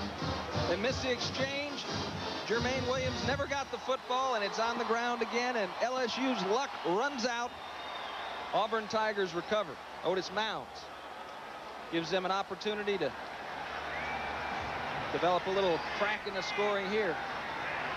3-back set. Frazier leading the way. 3rd man through, Richardson with Bostic blocking ahead of him. So it was Frazier, Bostic, and Richardson in that order. And they got down to about the 7, maybe the 6.5. Last week, LSU's offense gave up a few turnovers, but they were able to get the ball back during the same play. At least one time, Darren Landry tackled Charlie Davidson from Mississippi State as he returned an interception, and Davidson coughed it up, and a big play for LSU. They got the ball back. But 3 running backs, 2 tight ends, Baxter and Malone. Fake to Frazier. Quarterback rollout. He will be down to the 4-yard line. Stan White on the keeper. Ray Adams came up from right corner. And it'll be 3rd and goal from the 4. Nice job of coverage there by Ivory Hilliard. Staying with his man. Oftentimes down in this area, the defensive back gets caught looking into the backfield, gets caught up in the flow of the play. They try to come back to the delay to the tight end like they did to Baxter there. Thomas Bailey, Melvin Hines, and Orlando Parker all checked in. Once again, they'll try to run some kind of a screen. They throw the ball. Parker, the motion man. Fake pitch. Now he's going to score.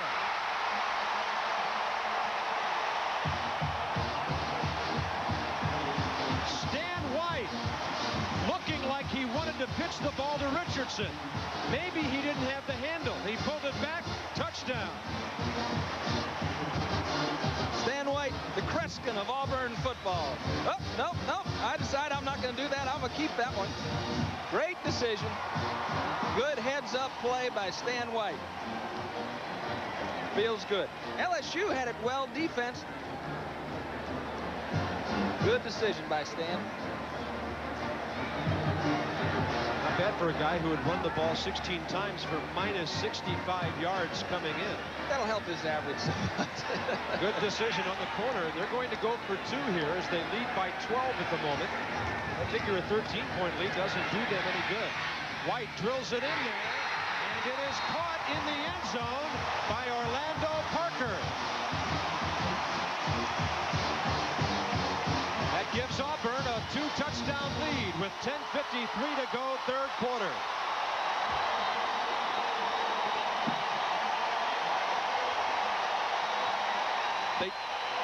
They try to run the screen inside. Parker is covered initially, drifts back to the outside, and zoom! White guns it in there. Good catch. Way to go, Stan. 21-7. More after this from your local station. Auburn kicking it off with a 2-touchdown lead now. Handled by David Butler at his 10. He'll get out beyond the 20 to the 22-yard line, and we'll have another look at the good decision, the keeper, the touchdown by Stan White. And they ran the same play in 4th and 2 earlier in the game. Good decision. Ravel Roswan goes for the pitch man, and Stan White keeps it. They got this roll to the outside. You got to get contained, get the game, make him pull up. He does, and he kind of wobbles one in there to Parker. And Stan White feeling good about football this Saturday afternoon in Jordan-Hare Stadium.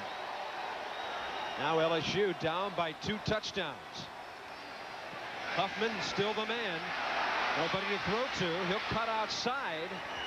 He'll get about 5.5 yards on 1st down before Brian Robinson came up from strong safety to get him. Robinson, number 20, a redshirt freshman. Yes, Dillard High School, Fort Lauderdale.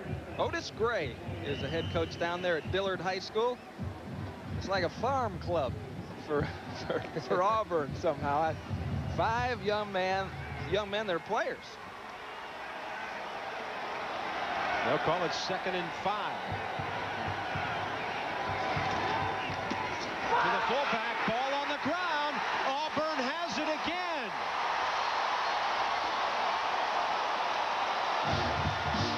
Ball picked up by Ricky Sutton, number 92.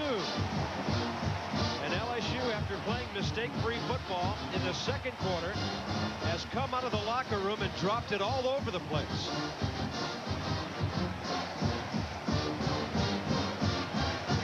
Boomo. Mike Pelton nails him, ball on the ground. So you can see it again. Odell Beckham, the carrier. And then big number 92 pouncing on it. Unbelievable field position for Auburn again.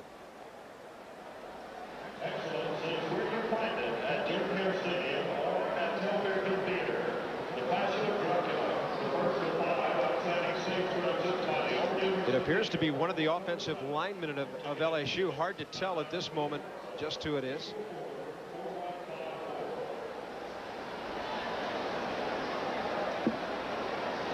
Good.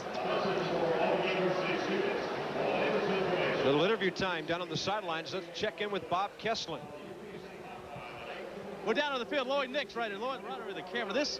They celebrated today the 57 championship team, the only national championship team in Auburn history. This is the quarterback of the team, Lloyd Nix. It's nice to come back with all the memories and the feelings. It's a great place to come, beautiful place to play football, and a beautiful September Saturday.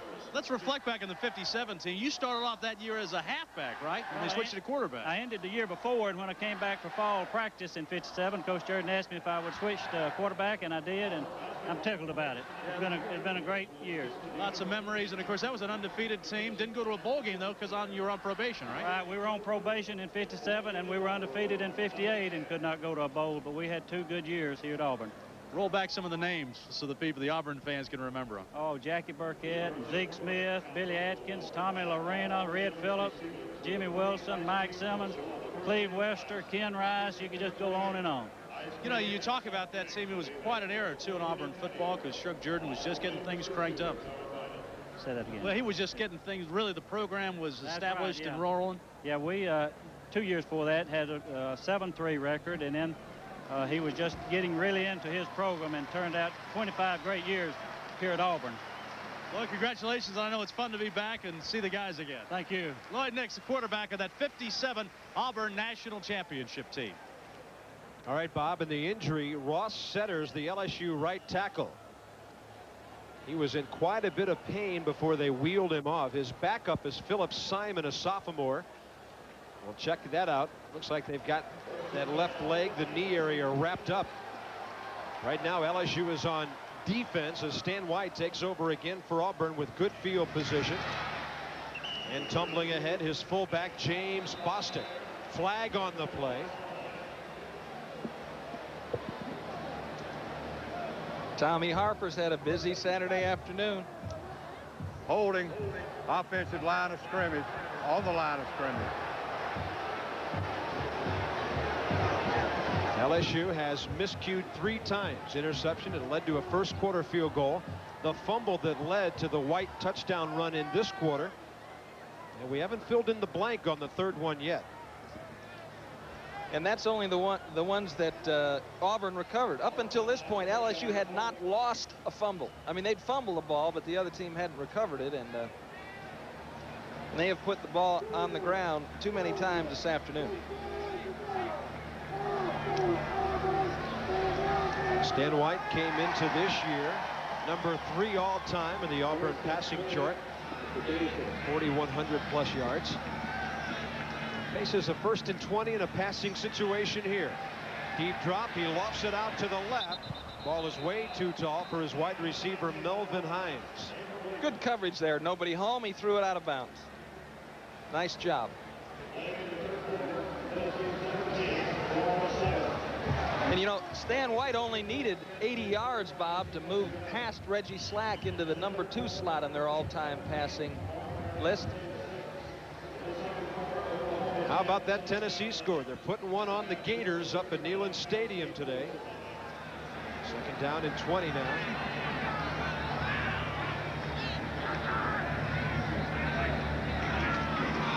White with a draw play to Bostic, the fullback. He's trying to get outside.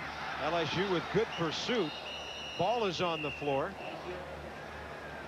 Curley tried to keep it in bounds. Zip, zip, zip. Stay right there. Curley knows his defense needs to come up with some plays now. Your offense has not been playing that well. Now you got to do it defensively. You've got to create some errors the same way the Auburn defense has created errors. And a good hustle here. Bostic again tries to bounce it outside. Watch Ivory Hillier coming. Number 3. Good pursuit by Ricardo Washington. All there hustling to make the play. Won't stay in for the head coach, though. They're down in 23. Straight ahead. Reed McMillan. And good short coverage by LSU. They were willing to concede the short one to avoid the big play. And Ricardo Washington makes his 6th tackle of the day. So with 9 minutes to go in the third quarter of play, it looks like Pad Thai will take a field goal attempt here as Scott Etheridge is checked in. That's Randy Campbell talking to Stan White. Randy was a very successful quarterback here in the early 80s for Auburn. This one will be just short of 50 yards. He's only a couple of yards off the middle of the field. Clay Helton, the holder. This one looks good, and he's got it by plenty. Scott Etheridge more than makes up for his long-range miss earlier today as he kept the head down and drilled that one. That one would have gone over from about 60. And with 8:25 to go, third quarter, Auburn 24, LSU 7.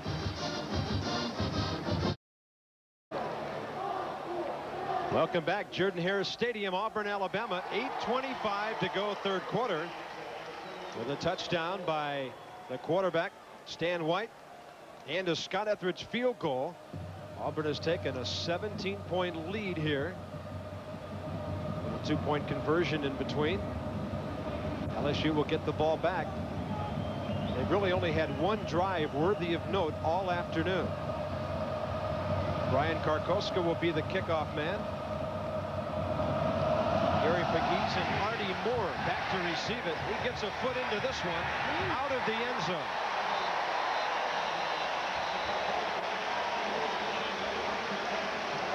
Now we know why they have him kicking off. He's got some range. He doesn't have to be. He's the John Daly of Auburn football, right? Whack. A week from today, we'll be at Commonwealth Stadium in Lexington, 12:30 Eastern, 11:30 Central. The Wildcats and the Gamecocks of South Carolina. Both clubs playing non-conference games today. They'll be itching to get back at it in SEC play next Saturday. From the 20, little reverse. Auburn snuffed it out pretty well, and LSU will get maybe a half yard on the play as Carrigan Cunningham is the man who ends up making the tackle. Artie Moore, who had just helped on the kickoff team, on the end around. Auburn stays at home. Well-prepared defense. They stay at home. They flip it back to Artie Moore, and see Tom Turner in pursuit. Good block by Todd Bolin, who's in there for, excuse me, that wasn't Todd Bolin. That was Moai. Yeah, good job by Kevin Moai. Boy, you had to feel for Alonzo Etheridge. He thought he was going to get a tackle for loss, and suddenly, out of nowhere, blocked down to the ground. Huffman drills one out to midfield, and it's off the hands of Torrey James out of midfield. They're now moving into the fourth quarter up in Knoxville. Tennessee leads it by the same score we have here. Our Virginia over Georgia Tech.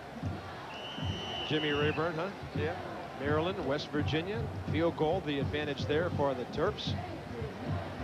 Georgia rebounding nicely against the visitors from the West Coast. Oklahoma State playing at Michigan. Wolverines without Elvis Gerbach. And the Sooners by 3 over Southern Cal. Busted play. Quarterback and fullback running into each other. Odell Beckham was the man running into Ryan Huffman, and LSU with another stalled drive. NC State hanging tough, but Florida State leads on the road. NC State once led that game 3-0. Missouri with an upset brewing in Columbia. Still early there, though. And Virginia Tech over Temple. Third quarter action there. LSU will kick it off again. Thomas Bailey, ever dangerous, is out there at midfield. And it was almost blocked after a bad snap. What a day for field position it has been for the Auburn Tigers. And what a tough day kicking for Brian DeSells. His snapper is Chris Watermeyer. And you don't need anything to distract you when things aren't going well, and things have not been going well for Brian so far today. And a first hop and somebody in your face, and you get that's how you get a 30-yard punt. LSU 46 is where Auburn starts out. And there's a man coming around from the other side. Robert Scott, a freshman out of Winter Haven, Florida. He's a third-string wide receiver behind Melvin Hines and Del McGee. Auburn starting to play some more people on this hot afternoon, shuttling folks in and out. Reed McMillan has just come in at fullback to spell Tony Richardson. And they're going to pretty much alternate series in there at fullback. And they do have a bevy of wide receivers here at Auburn. Several of them are hurt. LSU Tigers came across. They're all pointing at Greg Thompson, the center. Offside, violation, neutral zone, defensive team. But they were all wrong. Ike Pullett was pointing at him for sure. You know, a defensive lineman will read the football. A good one that wants to really come off the football. He's got his eye on the ball. And Thompson might have given him a little glitch. Ike sure thought he did. Now it's 2nd and 5. Give it to the tailback inside the 40, and down near first down yardage is Adrian Reese. Got the freshman in there now, Adrian Reese, spelling Bostic and Smith. Here's that set of linebackers. Watch him move to the ball. This Hotel, walk up. Good job of blocking by Greg Thompson, keeping Des Hotel out of there. And Reese, a local kid out of Auburn High School. Wayne Profit runs the program there, and it'll be 3rd and 1. Straight ahead they go. Reed McMillan, the fullback, down to the 30. They'll move the chains and move the clock as it goes under 6 minutes to go, 3rd quarter. Let's watch these rascals work. Thompson coming off the ball well. Anthony Redmond now playing left guard, and Reed McMillan just solid leg driving running there by Reed McMillan, who started 9 games last year for him. Had a problem with his knee in the spring, but seems to be healthy now. Auburn spreading the offense around. 7 runners, 7 receivers have touched the football. And again, Adrian Reese. Twice in his career, he went over 1,000 yards. Averaged 7 a carry in his high school career right here in town. Had a 99-yard kickoff return for a score last year. And this is good old conservative. You know, sometimes people get spoiled, right, Bob? And you know, you get used to winning, and golly, it's not as much fun as it used to be, and gee whiz, it's not as fancy as it used to be. And then all of a sudden, it drifts away from you for a while. You quit winning as often as you used to. And then as a fan, you say, well, you know, look, I like winning the boring way as opposed to losing the fancy way. And that's what's happening here. They're coming back to ball on the ground, grind it out, beat them up front. 2nd down and 7, and Stan White will call a timeout with 4:55 to go in the 3rd quarter. Well, that time, the cornerback, Mike Steptoe, started to sneak in on Stan, and there are some patterns that you have on that you've got a hot receiver that you can go to in a corner blitz or a safety blitz, and there's some plays you just have to get out of. That time he didn't have enough time left on the clock to get out of it, so called timeout.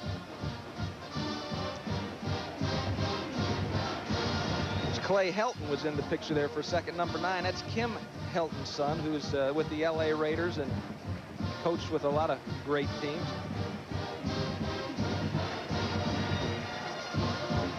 Well, the route is on now. Schuler has done it again for the Volunteers. A 31-7 score. We're told it's raining quite a bit, and that certainly has to be bad for Florida, although they say the receiving team has the advantage in rain. But when it's driving rain, right, it's got to be pretty tough to come from 31-7. Yeah, you have to give Larry Marmee a lot of credit there, the defensive coordinator. Florida's got a tough offense to stop. I mean, they've got a young defense, so they're going to make mistakes. You can count on getting some points, but offensively, they're awfully hard to derail, and 7 points is amazing. 2nd down and 7 after Stan White called the timeout. Not a huge day passing, but he hasn't had to have one. And he really took a big hit. Joe Frazier, the ball carrier. I'm not sure that, you know, Tommy Harper threw a flag on that. Rovelro Swan, the man who flattened the quarterback. Foul, defensive team, roughing the pass at first down. Roughing the passer, the call. And this was a nasty one. Watch Stan White come out, and he makes the handoff. He kind of fakes the bootleg. And out of your picture, Rovelro Swan really hits him. But, I mean, it wasn't an illegal hit. It wasn't in the head. It was just a good, solid whack. So I'm not sure, but it certainly looked. It was unnecessary, I guess, and it was kind of violent looking. It was a little late. I think that's why they called. Tommy heard that big noise. He thought, probably got to call something here. Can't let that happen. First down. White still in there. And he gives it off to his fullback. Tough running for Reed McMillan. Out of Selma, Alabama. A fullback who's a junior, 6 foot, 221. Florida State now taking control on the road as they lead NC State. That was to be the Wolfpack coming out party in the ACC, but looks like the visitors from Tallahassee have doused it pretty well. Well, Mrs. Bowden's going to be happy today. She probably, from what Tommy said, she's at home today. She's got too many kids and husbands with, well, only one husband, too many kids with games, and so she's going to be her best way to see it all. On 2nd and 7, Alex Smith, the ball carrier, but not for far or long. Bo Davis coming up to hit him.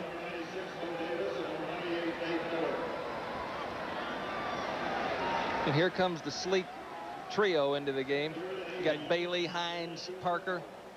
And you're looking at some guys who spent an awfully long time on the field today, especially early. And there's a ways to go in this one. About 18 and a half minutes left to play. White, a quick look outside, and too tall it was for Orlando Parker. On 4th and 8. Hello again, Scott Etheridge. This will be a 30-yarder near the hash mark. They'll even step it up another yard or so and make it a 29-yarder. He drilled one from almost 50 moments ago. Trying to make it 3 out of 4.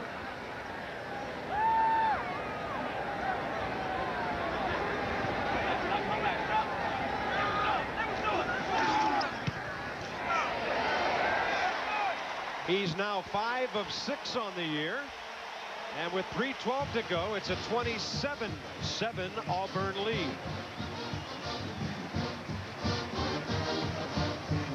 That's about as good as a kicker can look after how bad he looked on the long attempt earlier. He obviously went back to work on his fundamentals on the sideline, and he's drilled a couple. Pat Dye talked about the difference in this game being the fact that LSU had won one big one, and well, with 18 minutes left to go in the football game, Auburn seems to have this one pretty well under control. And so Pat Dye's team is now going to have a substantial victory under their belt. Thomas Bailey cooling off on this hot day. Team up by 20 with 3:12 to go, only the 3rd quarter still. But things can happen. LSU erupted for 21 points against Mississippi State last week, so some of that was on special teams. We'll see who they come out with at quarterback after this return. Artie Moore is back with Gary Pegues. Moore says, "Here I come." Angle to the middle of the field. He's in trouble now. He is brought down at the 7-yard line by Terry Solomon, a linebacker on special teams. Not a very good decision. Well, if you're going to come out, that's all right. Come on out of there. But you start running across the field, you got a problem. There's just too many fast people in this league. They're going to run you down. Get upfield. Ball on the 7. LSU down 27-7. Jamie Howard, a freshman quarterback out of Lafayette, Louisiana, is in there. And he falls on the first snap. I guess that answers our question. He's just not A, B, C. He was D, none of the above.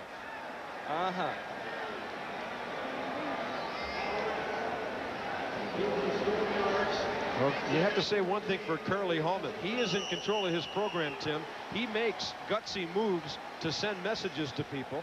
And here he is with a freshman quarterback in there and 3 others with more experience standing around. He's going to stick with what he thinks is right. There's no question about it. 2nd down and 4. Whistle on the snap, but a flag laying at the 5-yard line.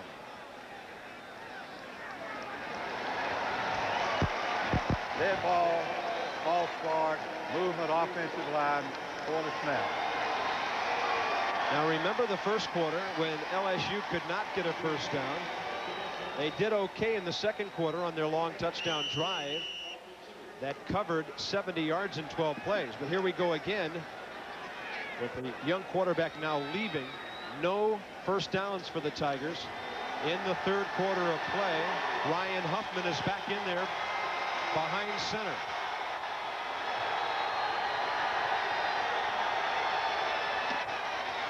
Draw play. Davis just did get out of the end zone. Chucky Johnson from right tackle was there to meet him.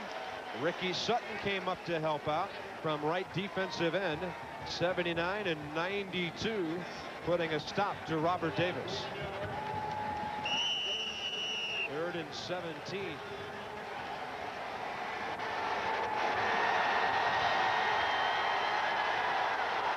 This is not going in the right direction for LSU at this time.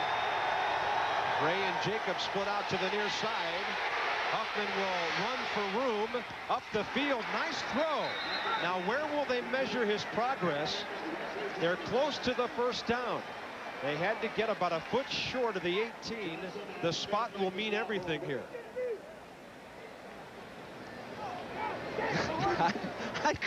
I call this under pressure. Huffman comes out of there. Look at a great job by Whitehead keeping his feet, and he's coming pound, pound, pound. And here comes James Willis, and he's going to tattoo him, and he gets the ball off and completes the pass. That's an outstanding throw. On the run, filled with fear. Put it on the money. Great job.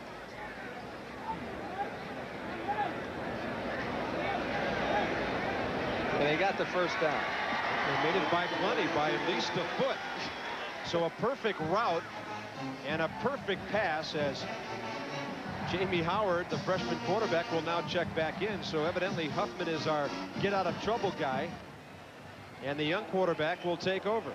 Well, I think they just decided that that's a little bit too much pressure for a young guy to handle. You know, the 5 was okay, but the 2-yard line, that's a little bit much. Let's see what he can do from the 18, and he drills it out to Wesley Jacob. That'll get them about 8 yards or so on first down. We're in the final minute of the 3rd quarter as the clock moves down to 40 seconds. And I think that Curly Hallman and George Hafner are, they're happy with their quarterbacks, Loop and Daigle and Huffman, but they're in search of the guy that really is going to do it for them. And I'm not sure that they've made their decision as far as who's going to carry them for the next several years. They'll call it a 2nd and a long one. And Jermaine Williams back in the game is met head-on by James Willis, the middle linebacker. And that's something that you never want to happen. It's never going to be an enjoyable experience for you if you're a running back. Incidental face mask, defense, first down. So the incidental face mask, just a 5-yard penalty, will move them out beyond the 30-yard line. That'll give them another first down. 15 seconds to go, 3rd quarter. Auburn 27, LSU 7.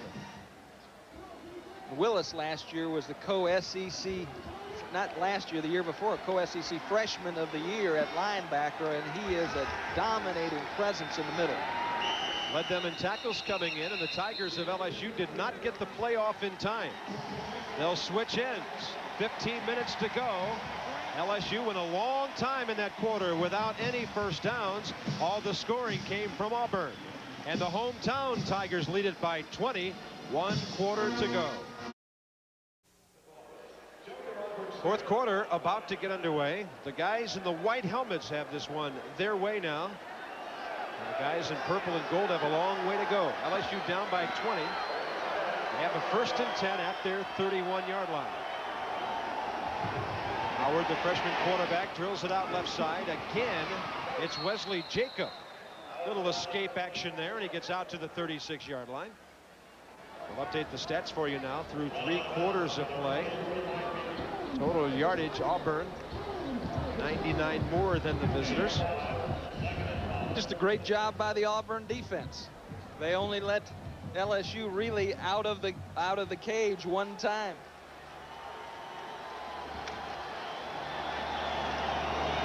Second and 5. Look out here. Howard gets it away, deflecting off the hands of Brandon Stelly, a redshirt freshman tight end out of Opelousas, Louisiana. Do not adjust your TV. You're looking through the fan at the Auburn bench.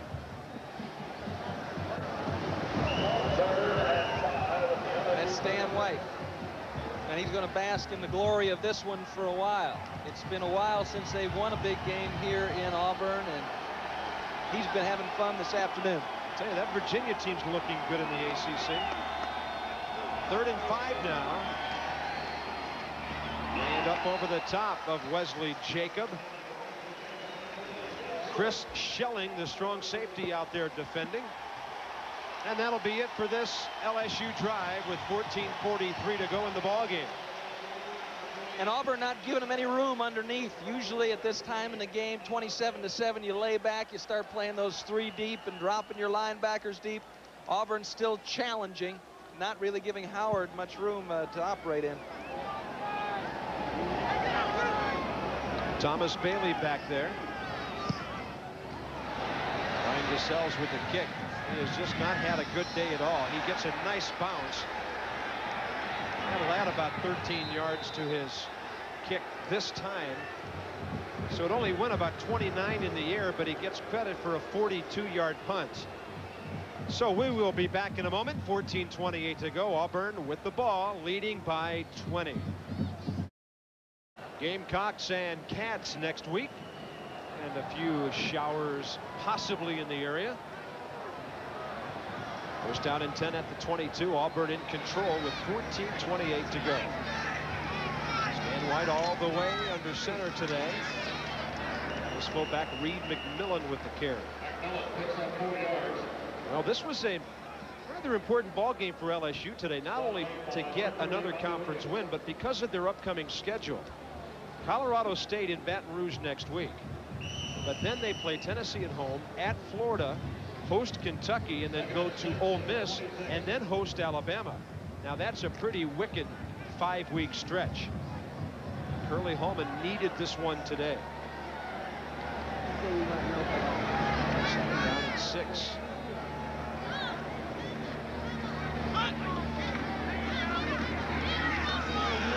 Alex Smith. Good penetration by John Morgan. Big John, senior, and he's been plagued by injuries throughout his career. Had a knee problem, had a shoulder problem, but he's hung in there, and he's just a solid player in that rotation of Mike Bugar's. They needed them all today on this day, because this kind of day is going to suck a lot of energy out of you. There's no question about it. 3rd down and 8. They've got to get out to the 32-yard line. White with plenty of time. He will go long. Down the field, Orlando Parker, and it is picked off inside the 30 by Ray Adams. Adams with his 2nd interception of the year and his 6th career interception. He had one against Mississippi State a week ago, and he adds one on that play. And a good job by Ray Adams going up for the football. Defensive backs at LSU, coached by Steve Davis.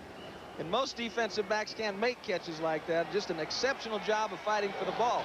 Why throw the ball at this point in the game? Because coaches have been around long enough, and they know anything can happen, and they're trying to develop some confidence in terms of Stan White, so I think that's why they're throwing it. Well, if you're going to throw it that long, because it's like a punt.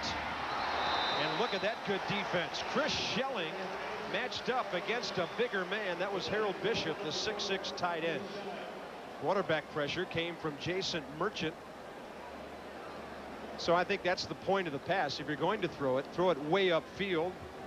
Like a punt. Not a great punt, but a decent one. You know, Tommy Bowden talked about eliminating the turnovers. That's one thing that hurt him last year, and in this particular football game, there have been 2 interceptions, both of them on deep balls, one on the first possession of the game.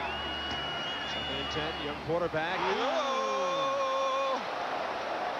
I could have had 6, says Benny Pierce. He was thinking touchdown. Harold Bishop, the intended receiver, Pierce cut in front of him. Linebackers don't think catch the ball. They think of punish the ball. Punish the ball. Here it comes.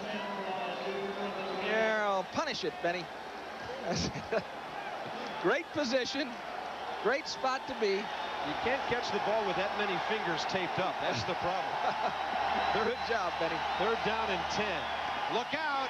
Howard gets rid of it. He's got it on the right side for Wesley Jacob, and that's a freshman with poise under pressure. Now that looks smooth, didn't it? They look like they're bringing Shelling up the middle, and around the outside. Here comes Shelling right in his face, and he stayed right with Wesley Jacob. Got the crossing route. Good read. Puts it on the money. 1st down at the 41, and here comes Odell Beckham out to midfield. Slanting off that left side, and he'll pick up about 9 yards on 1st down. Gotta give Beckham a lot of credit this year. He's a tailback for a couple of years, and which is a glamour position.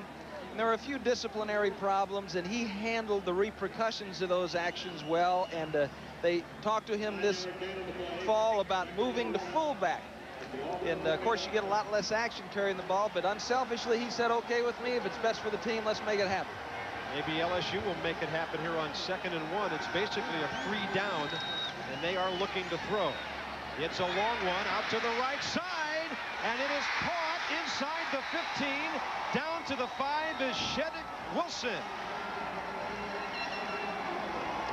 Shedrick Wilson, the freshman out of Thomasville, Georgia, who caught almost 1,000 yards worth of passes a year ago. This is just a timing route here. There's nothing fancy about it. He lays it up in the air.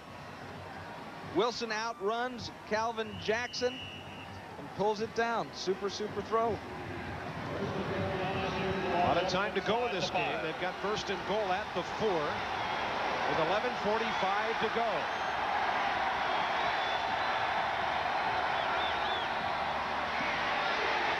Juice Jermaine Williams running off the right side.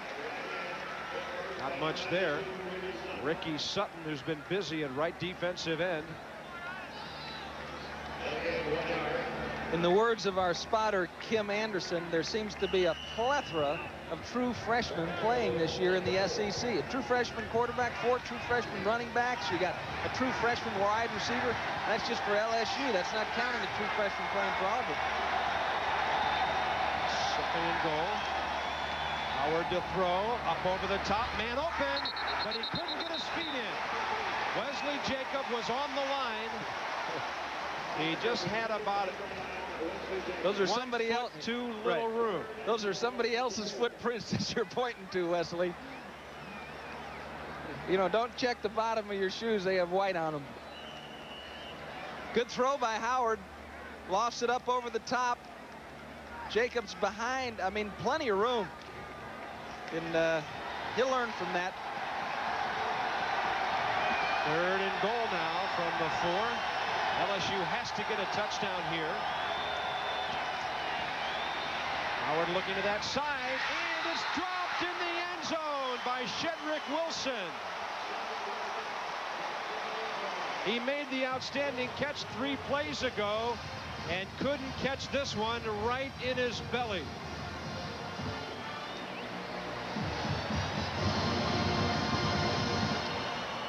Torrey James was the motion man. Shedrick Wilson is open. Howard finds him. But Shedrick can't find the handle on the football. They all seem to catch their head well after they drop the ball, though. You know, easier to hold on to that. Now a 4th and goal. Garrett in motion. Howard throws it, and this time it's caught. They go right back to the same guy. Jedrick Wilson with his first touchdown catch of the year. And how about this freshman quarterback, Jamie Howard? Man, oh man, you know, showing a ton of poise as far as that goes. And his response after Wilson had dropped the first one was simply negligible. He didn't jump up and down. He didn't throw his arm down or anything. He just said, okay, good, well, let's try it again. And he goes right back to him. And so now the other one's forgotten, and Jedrick can go to sleep tonight and not worry about that. Good job, Joey. Jamie. Matt Hurtkamp spelling Pedro Suarez, who is suspended, and now it's a 27-14 game with 10:53 to go. The story right now, Jamie Howard leading these LSU Tigers, and it's a touchdown to Jedrick Wilson. This ball game is far from over. LSU kicked the extra point, 2 touchdowns and 2 PATs, and they could be a winner in this game. They will kick it off. Matt Hurtkamp will let it fly. Otis Mounds 2 yards deep. Now the ball is out in front, and they've got no choice. It's Frazier running it. And just over the 10, maybe the 11-yard line, and that's a big play for LSU. I think it has something to do with this end of the field. Otis has trouble handling this one. Earlier in LSU player gave us the exact interpretation of catching a kickoff. Good job by Frazier there to pick it up. Well, if you remember correctly, that's where LSU had a couple of fumbles at that end. It's the end where Wilson dropped a pass before he got the touchdown. 1 turnover in this ball game is right back close. Auburn with a single back set. They will give it off to Bostic, who's really been a hard worker for the hometown Tigers today. LSU fired up. And I think we can't let your effort to be here go unrecognized. I think you should get the Jefferson Pilot Courageous Award here, you know, Medal of Honor for doing a Mets game last night, driving to Philadelphia, catching a 5:30 plane to Atlanta, and then driving over here. You know, I think this is unheard of dedication and commitment. I call it dumb scheduling on my part. Look out from behind. He just got it away in time, and it's a good thing he dumped it out there. Let's go down to the other Bob. Hey, Mr. Kessling, what's happening on the sideline? We have the new athletics director at Auburn University, Mike Lude, with us. Mike, tell us about your tenure so far at Auburn. Well, I've been here 3 months, and it's been very, very enjoyable. And this is some football game today, and hopefully we can hang on. This is basically what this program needed, is a good victory and a good game today. Well, we aren't out of the woods yet. They come back real hard in the 4th quarter. Talk about some of the hardships, though, as you're trying to put all that behind you. Meant a lot of fences here at Auburn. No, everybody's been really willing to help and put the thing together and get some reorganization done, and I hope that it works out real well. Mike, thanks. Good luck to you and the Tigers. Thank you, Bob. This is a 3rd and 9 play, and Stan White probably does the right thing. Not much going on that play right from the start. Rovell Rose Swan was the man chasing him all over the place, and that LSU defense spending a lot of time on the field today, gets to run off and take a breather, and the Tiger man knows this is not over yet. Now the punting game has certainly worked in favor of Auburn. I mean, every time Auburn's had to punt, it's been a great punt, and LSU has struggled while punting. Carlton Buckles, the LSU Tiger, back near midfield to receive it. Terry Daniel, the kicker. It's wobbling on him, won't hang up very long. Buckles has it. He'll angle for the 40-yard line, far side. And we've got a clip, I believe, as he gets all the way down inside the 5-yard line. But it looks like Gabe Northern, number 88, a linebacking freshman out of Baton Rouge, who did some big-time clipping on the punt return. But things like that will happen when you have a kick that only hangs up in the air for 3 seconds. During the run back, flipping, spot a foul, 15-yard penalty.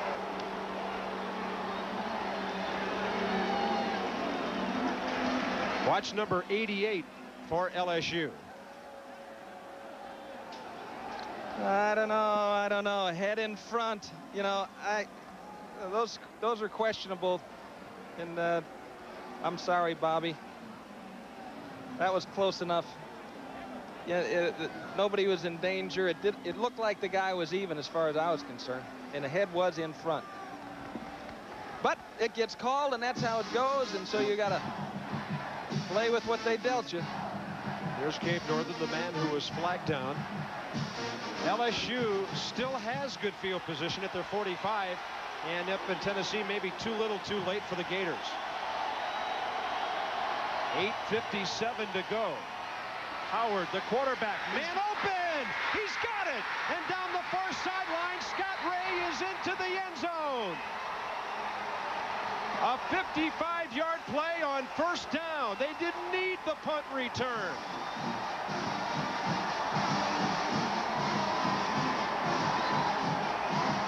Jamie Howard automatics to this play.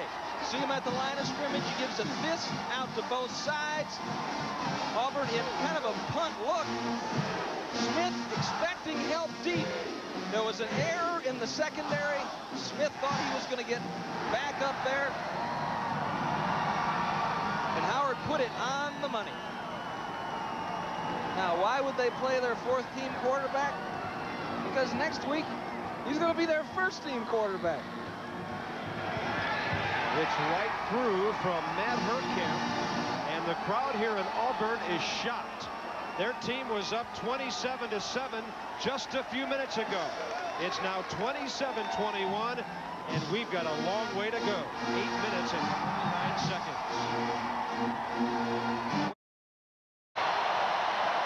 There are a couple of hundred LSU folks here. They've waited a long time this afternoon for some excitement, and they have 2 touchdowns in a span of 2 minutes and 4 seconds to make it a 27-21 lead.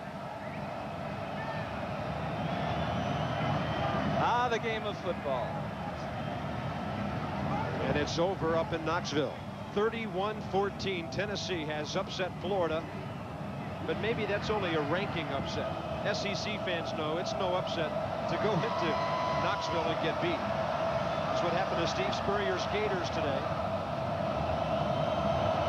The season is young. Thomas Bailey is back for the kick at the goal line. Cutting left side. Forget it. He is hammered inside the 10-yard line. LSU is going crazy as Bobby Williams was in on the hit.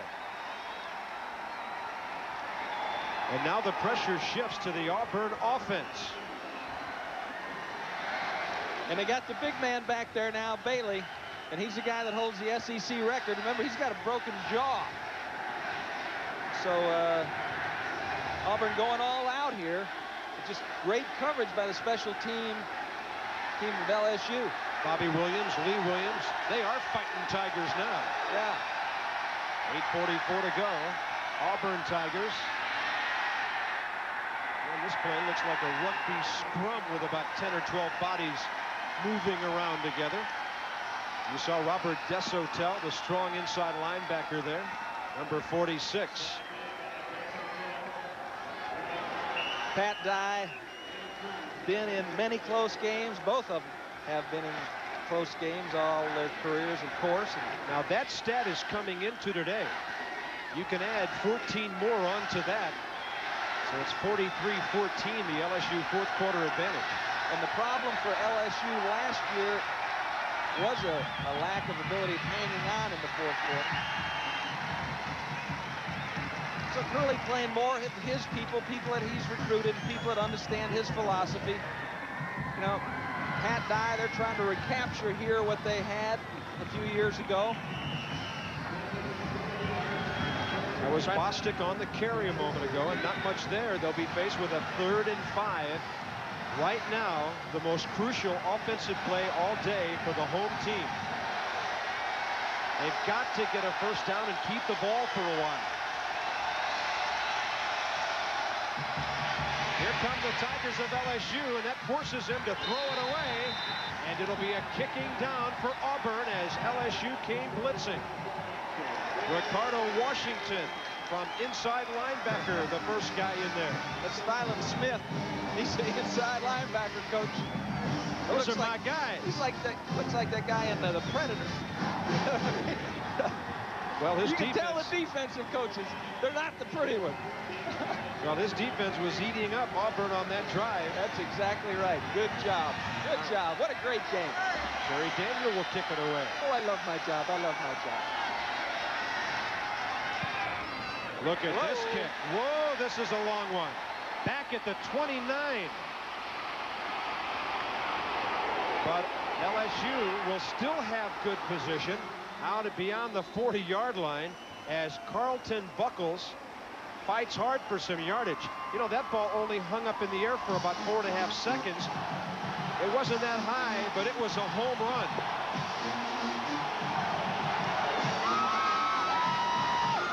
And they are going crazy in the far corner where the LSU fans are. They have a chance to take the lead here, and they've got 7 minutes to go. And the story of the day, Jamie Howard, the freshman quarterback. Draw play, Davis. Just a couple of yards. James Willis came to get him. Willis, that middle linebacker, number 51 out of Johnson High School, Huntsville. And he's on his way to being an all-SEC performer, maybe an all-American before he gets out of here. There was a guy that played like him down in the field at halftime, Quentin Riggins, who was a leader in some of their championship years. 2nd down and 8. Skies are darkening here in Auburn. Howard, great protection, but he drills it short. It'll be a 3rd down play coming up. Let's get it down to the field, Bob. A little moist it's getting. It is starting to sprinkle just a bit. There's some big-time dark clouds off to the distance. One thing I think might be a key, there's now a breeze starting to pick up, and it's going to be to LSU's back as they come down the field. So if it turns out to be a battle of field goals, LSU might have the advantage. But remember, Pedro Suarez, their outstanding field goal kicker, was left behind on a suspension, so he is not here. But LSU does have the wind at its back right now and momentum. Suarez, all SEC last year, a redshirt freshman. Matt Herkamp has taken his place. 3rd down and 8 for LSU. Howard looking long, overthrows, intercepted. Fred Smith for Auburn.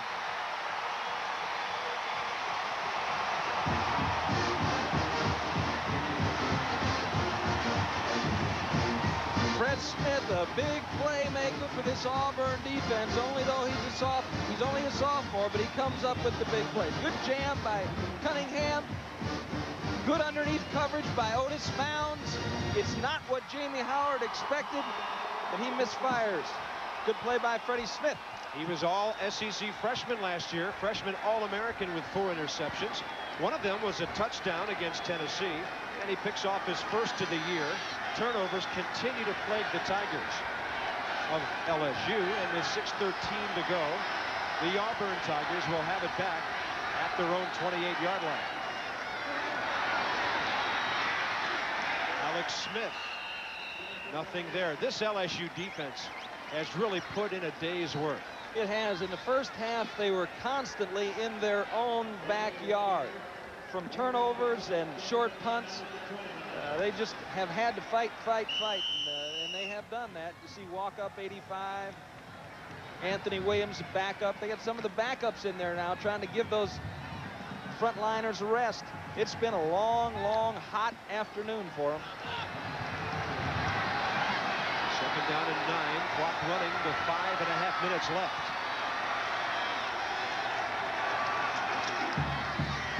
Fake to Boston.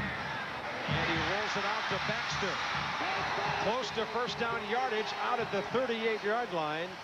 Rovelro Swan from outside linebacker out there with the stop. Good call by Tommy Bowden. Almost an impossible play to stop. You're going to see Baxter's going to check up for a second on the linebacker. Then he pushes off. You know, he throws him away and runs his pattern, little pattern to the outside. Now fights upfield. Swan trying to catch up with him, knocks him out of bounds, but 3rd and short. Yeah, it's very short. They only need about the length of the football. We'll see if White even chances a handoff here. He will. I'd say Bostic is a pretty sure bet. Was there a fumble on the play? And LSU has the football. Vincent Fuller, the man celebrating. A simple dive off the left tackle, and Bostic had the first down before losing possession. That was Mike Bugar. That's Mike Bugar there, the defensive coordinator for LSU. He preaches the same thing that Wayne Hall preaches from Auburn. You know, you got to make the big plays in a critical situation. Yeah, he never really had it very well, did he? Bostic's coming in. He's going up over the top, and somebody yanks it out. It was an arm from the interior. It would be hard to identify. LSU at the 41 of Auburn. Howard in trouble. And they suck in for about a 3-yard loss. Clock down to 4:30 to go. And on the field for Auburn is James Willis, their starting middle linebacker.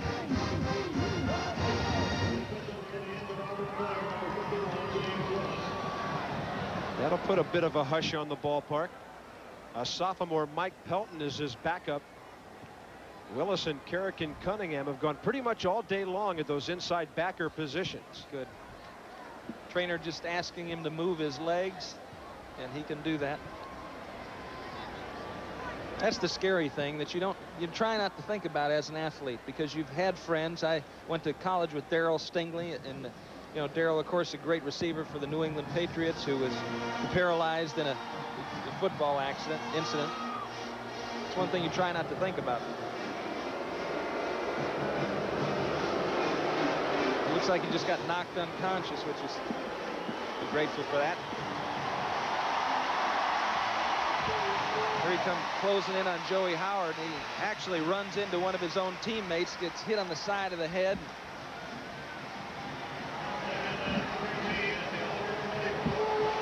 Second down, 14. They have to get just short of the 30-yard line. Ryan Huffman is back in a quarterback for LSU.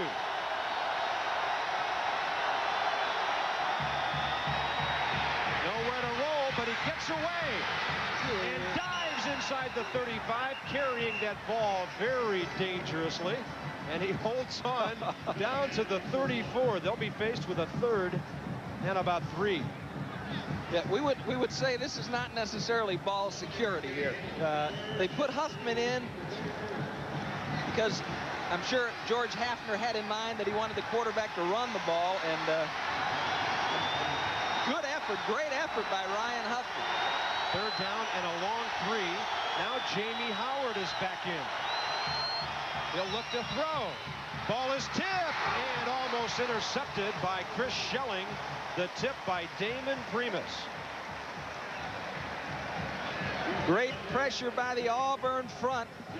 They surrounded Howard. Howard trying to get the ball across the middle to his flanker, coming across the middle. So Howard has certainly been productive. 6 completions for 151 yards and been very composed while he was doing it. He's back in there. 4th down and 3. This could be the ball game, but there still is 3:30 to go.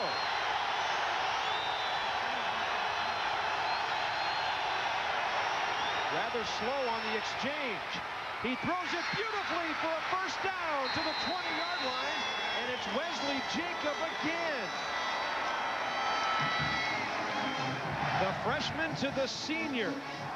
And a huge play for LSU at the 20-yard line of Auburn. It looked like there was some confusion on the snap. It looked a little bit uncomfortable. Howard comes out of there with it, unloads it in the flat. Freddie Smith had drifted way back to try to get protection underneath. Jacob is now out of the game. 3:10 on the clock. They run it on first down straight ahead. It looked like Jermaine Williams, the fullback. There you have the time remaining, down below 3. LSU has not used any timeouts. So it's right there for them as they try to make the dramatic comeback from a 27-7 deficit. They're now down by 6 with the ball and in scoring position. 2nd and 6. 16.5-yard line. Howard drills it. What a catch!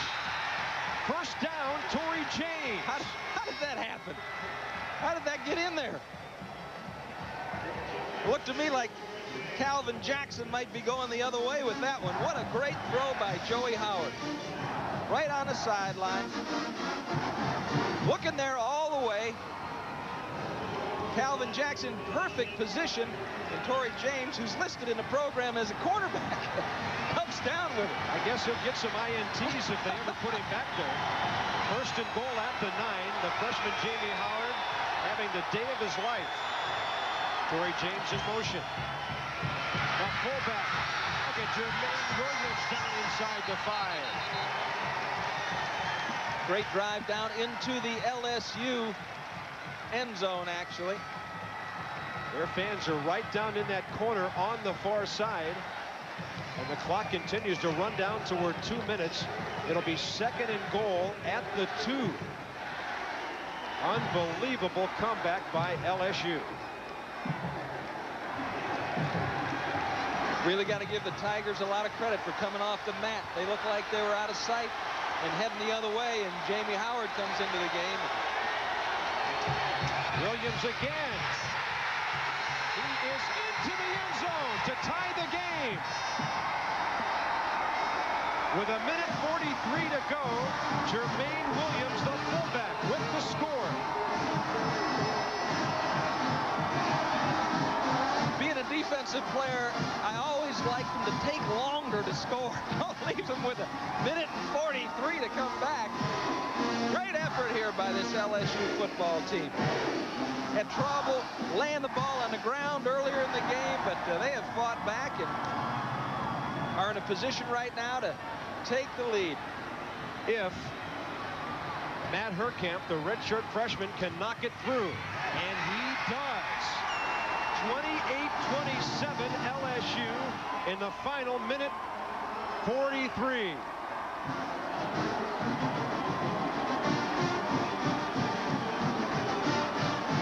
You know, these two teams have had some great games over the years, Tim Foley.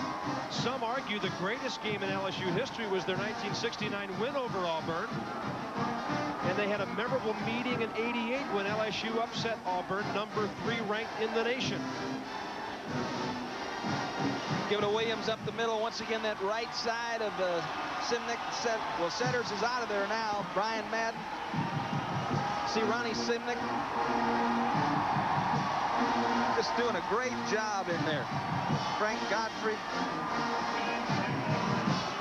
That night, back in '88, when Tommy Hodson hit Eddie Fuller late with 1:41 to play, 2 seconds later than this one, it caused such a great explosion from that crowd at Tiger Stadium in Baton Rouge.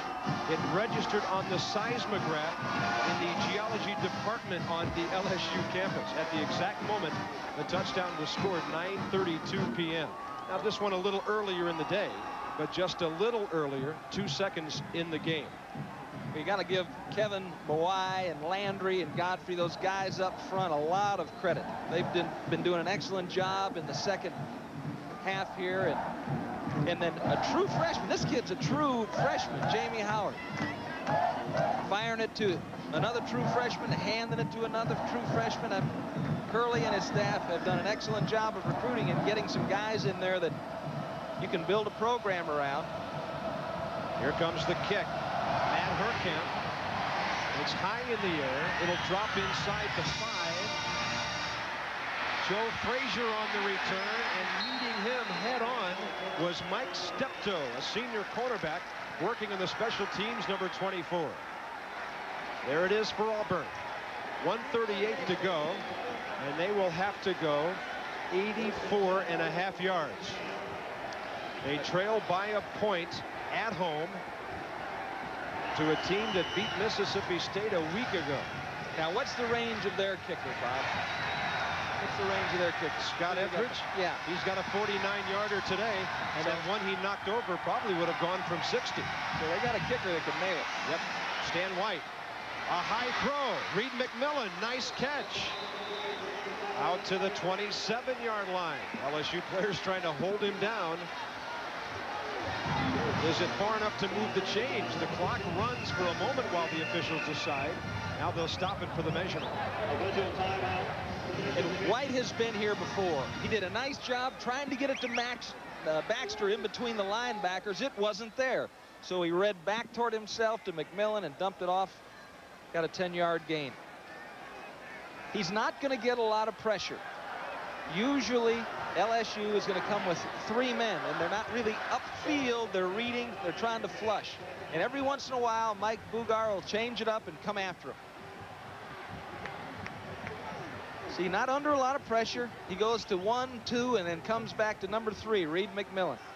And Rodney Young puts a hat on him. So about 4 inches short. It's a second down play.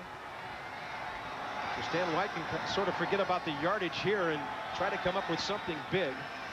They've got guys on the outside that can fly. You have to be concerned about that. You have to put underneath defenders out on them to try to knock them off their stride early so they can't just explode down the field.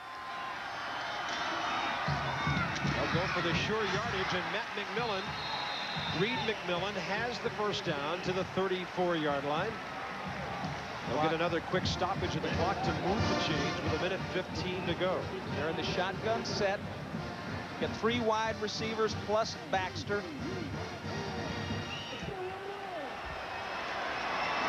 Shotgun.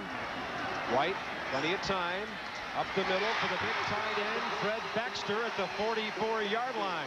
A courageous throw. David Walkup was almost escorting Fred Baxter there. I mean, just an excellent job of threading the needle there by Stan White. They move the chains again. 1:06 to go. Now they start the clock. As White looks up over the top and lost one for the sideline, but Baxter is well out. It worked. He came down right near the big fan that cools off the bench. A heavy fall by the big tight end, who already has sore ribs and a pulled groin muscle. That time they got the corner to bite on a hitch by Bailey on the outside. Got the corner to bite on that, and Baxter came in over the top. Second down and 10. Straight ahead, there's Reed McMillan, the fullback. He escapes down to the 45. They're about anywhere from 8 to 10 yards away from good range for Scott Etheridge. So Auburn has plenty of time now to get the ball down into field goal territory. 50 seconds to go. Under pressure, White gets rid of it. That time they ran the same pattern that they had run earlier, Bob. They tried to hitch the corner. But this time, a safety, Vince Fuller, coming over to help out on the deep route by Baxter. It wasn't there, so Stan White very smartly threw it out of bounds as Pat Dye confers with Randy Campbell.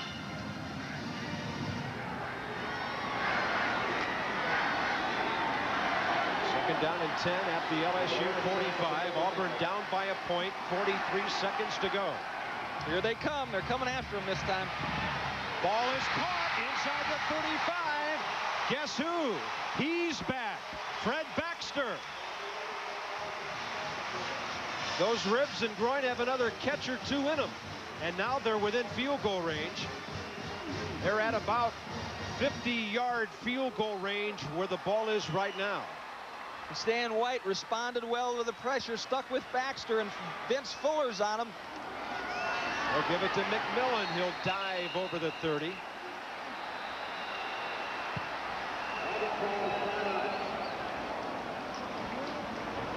There's the man, junior place kicker Scott Etheridge. 3 for 4 today, 5 of 6 on the year. But remember, LSU pretty good on special teams last week. There's a guy in their backfield, Gary Pegues, who blocked a field goal against Mississippi State. Yep. And I think he stripped the ball from the punter too and then recovered that. I mean, he's been very active, and he has been very close on some of these field goals earlier in the game. Been coming around the outside. I really feel like Tommy Bowden's going to try to put it in the end zone at least a couple of times before they just decide it's going to be a field goal. It'll be interesting to see what the defensive strategy of Mike Bugar is. Is he going to stay with the pressure, or is he going to stay with the 8-man drop? Second down and 7 coming up from the 30. They'll restart the clock. Whatever he does, they better know where Fred Baxter is, because you could tell there's some of these patterns are designed specifically to get the ball to him, and they've got confidence in him, and they also like the matchup that they have with the more diminutive Vince Fuller locked into him man to man. They'll run the draw to McMillan. He'll get 5 yards down to the 25. Now they're at 42-yard field goal range. 18 seconds to go, and Auburn calls a timeout. That'll be Auburn's second timeout called here in the second half.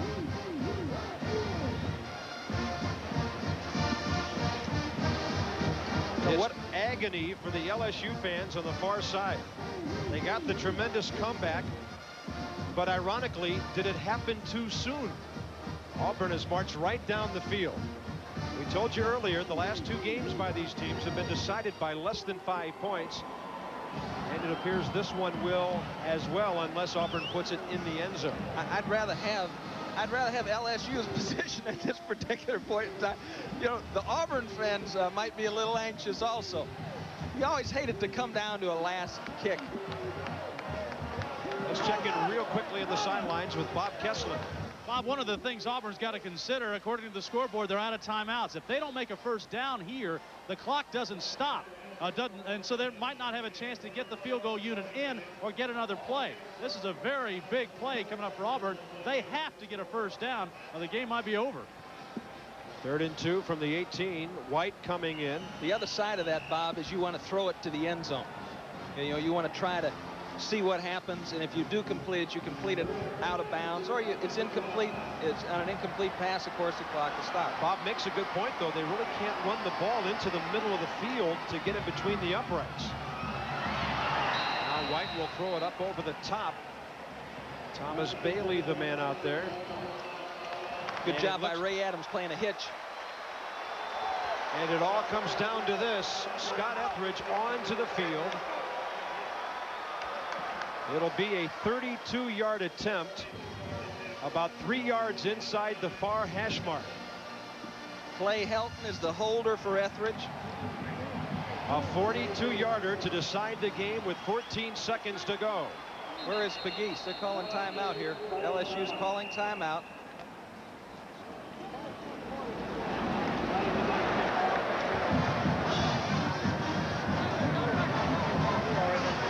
How many more timeouts does LSU have, Bob?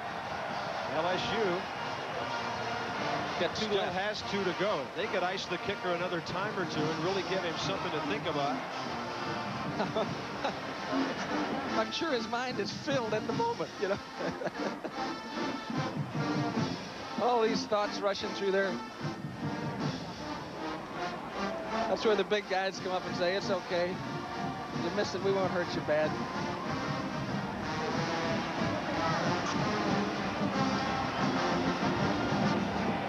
$14 seconds to go.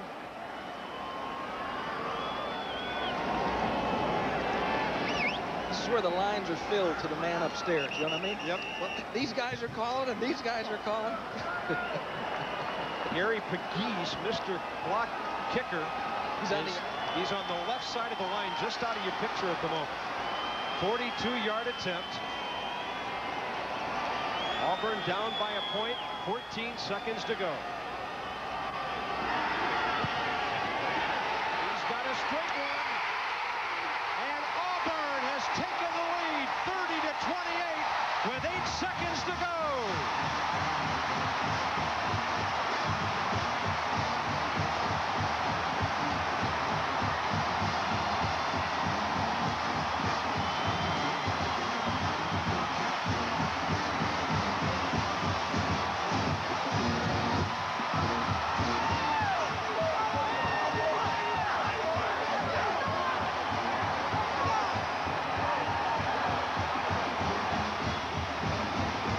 Perfect snap. Helton gets it down, and he knows from the minute he hit it, that baby is good.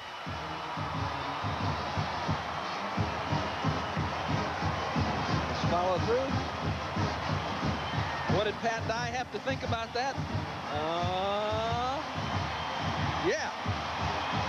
He's been around a long time, but he still gets excited about it, doesn't he? How could you not? Great victory. How could you not? You bet.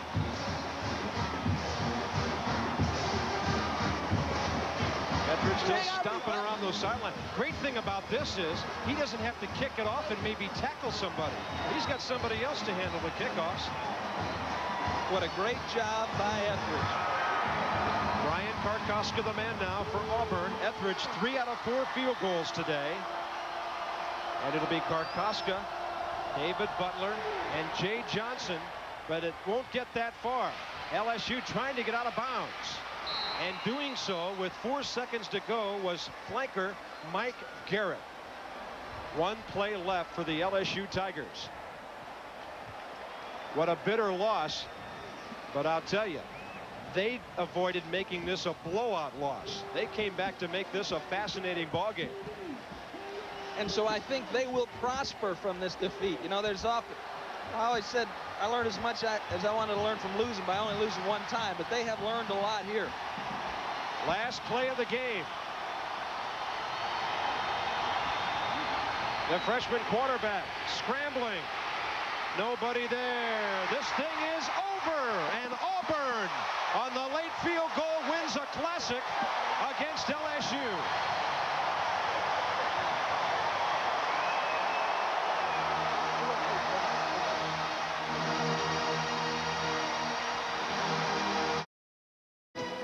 Auburn wins a beauty here, 30-28 with a late field goal over LSU.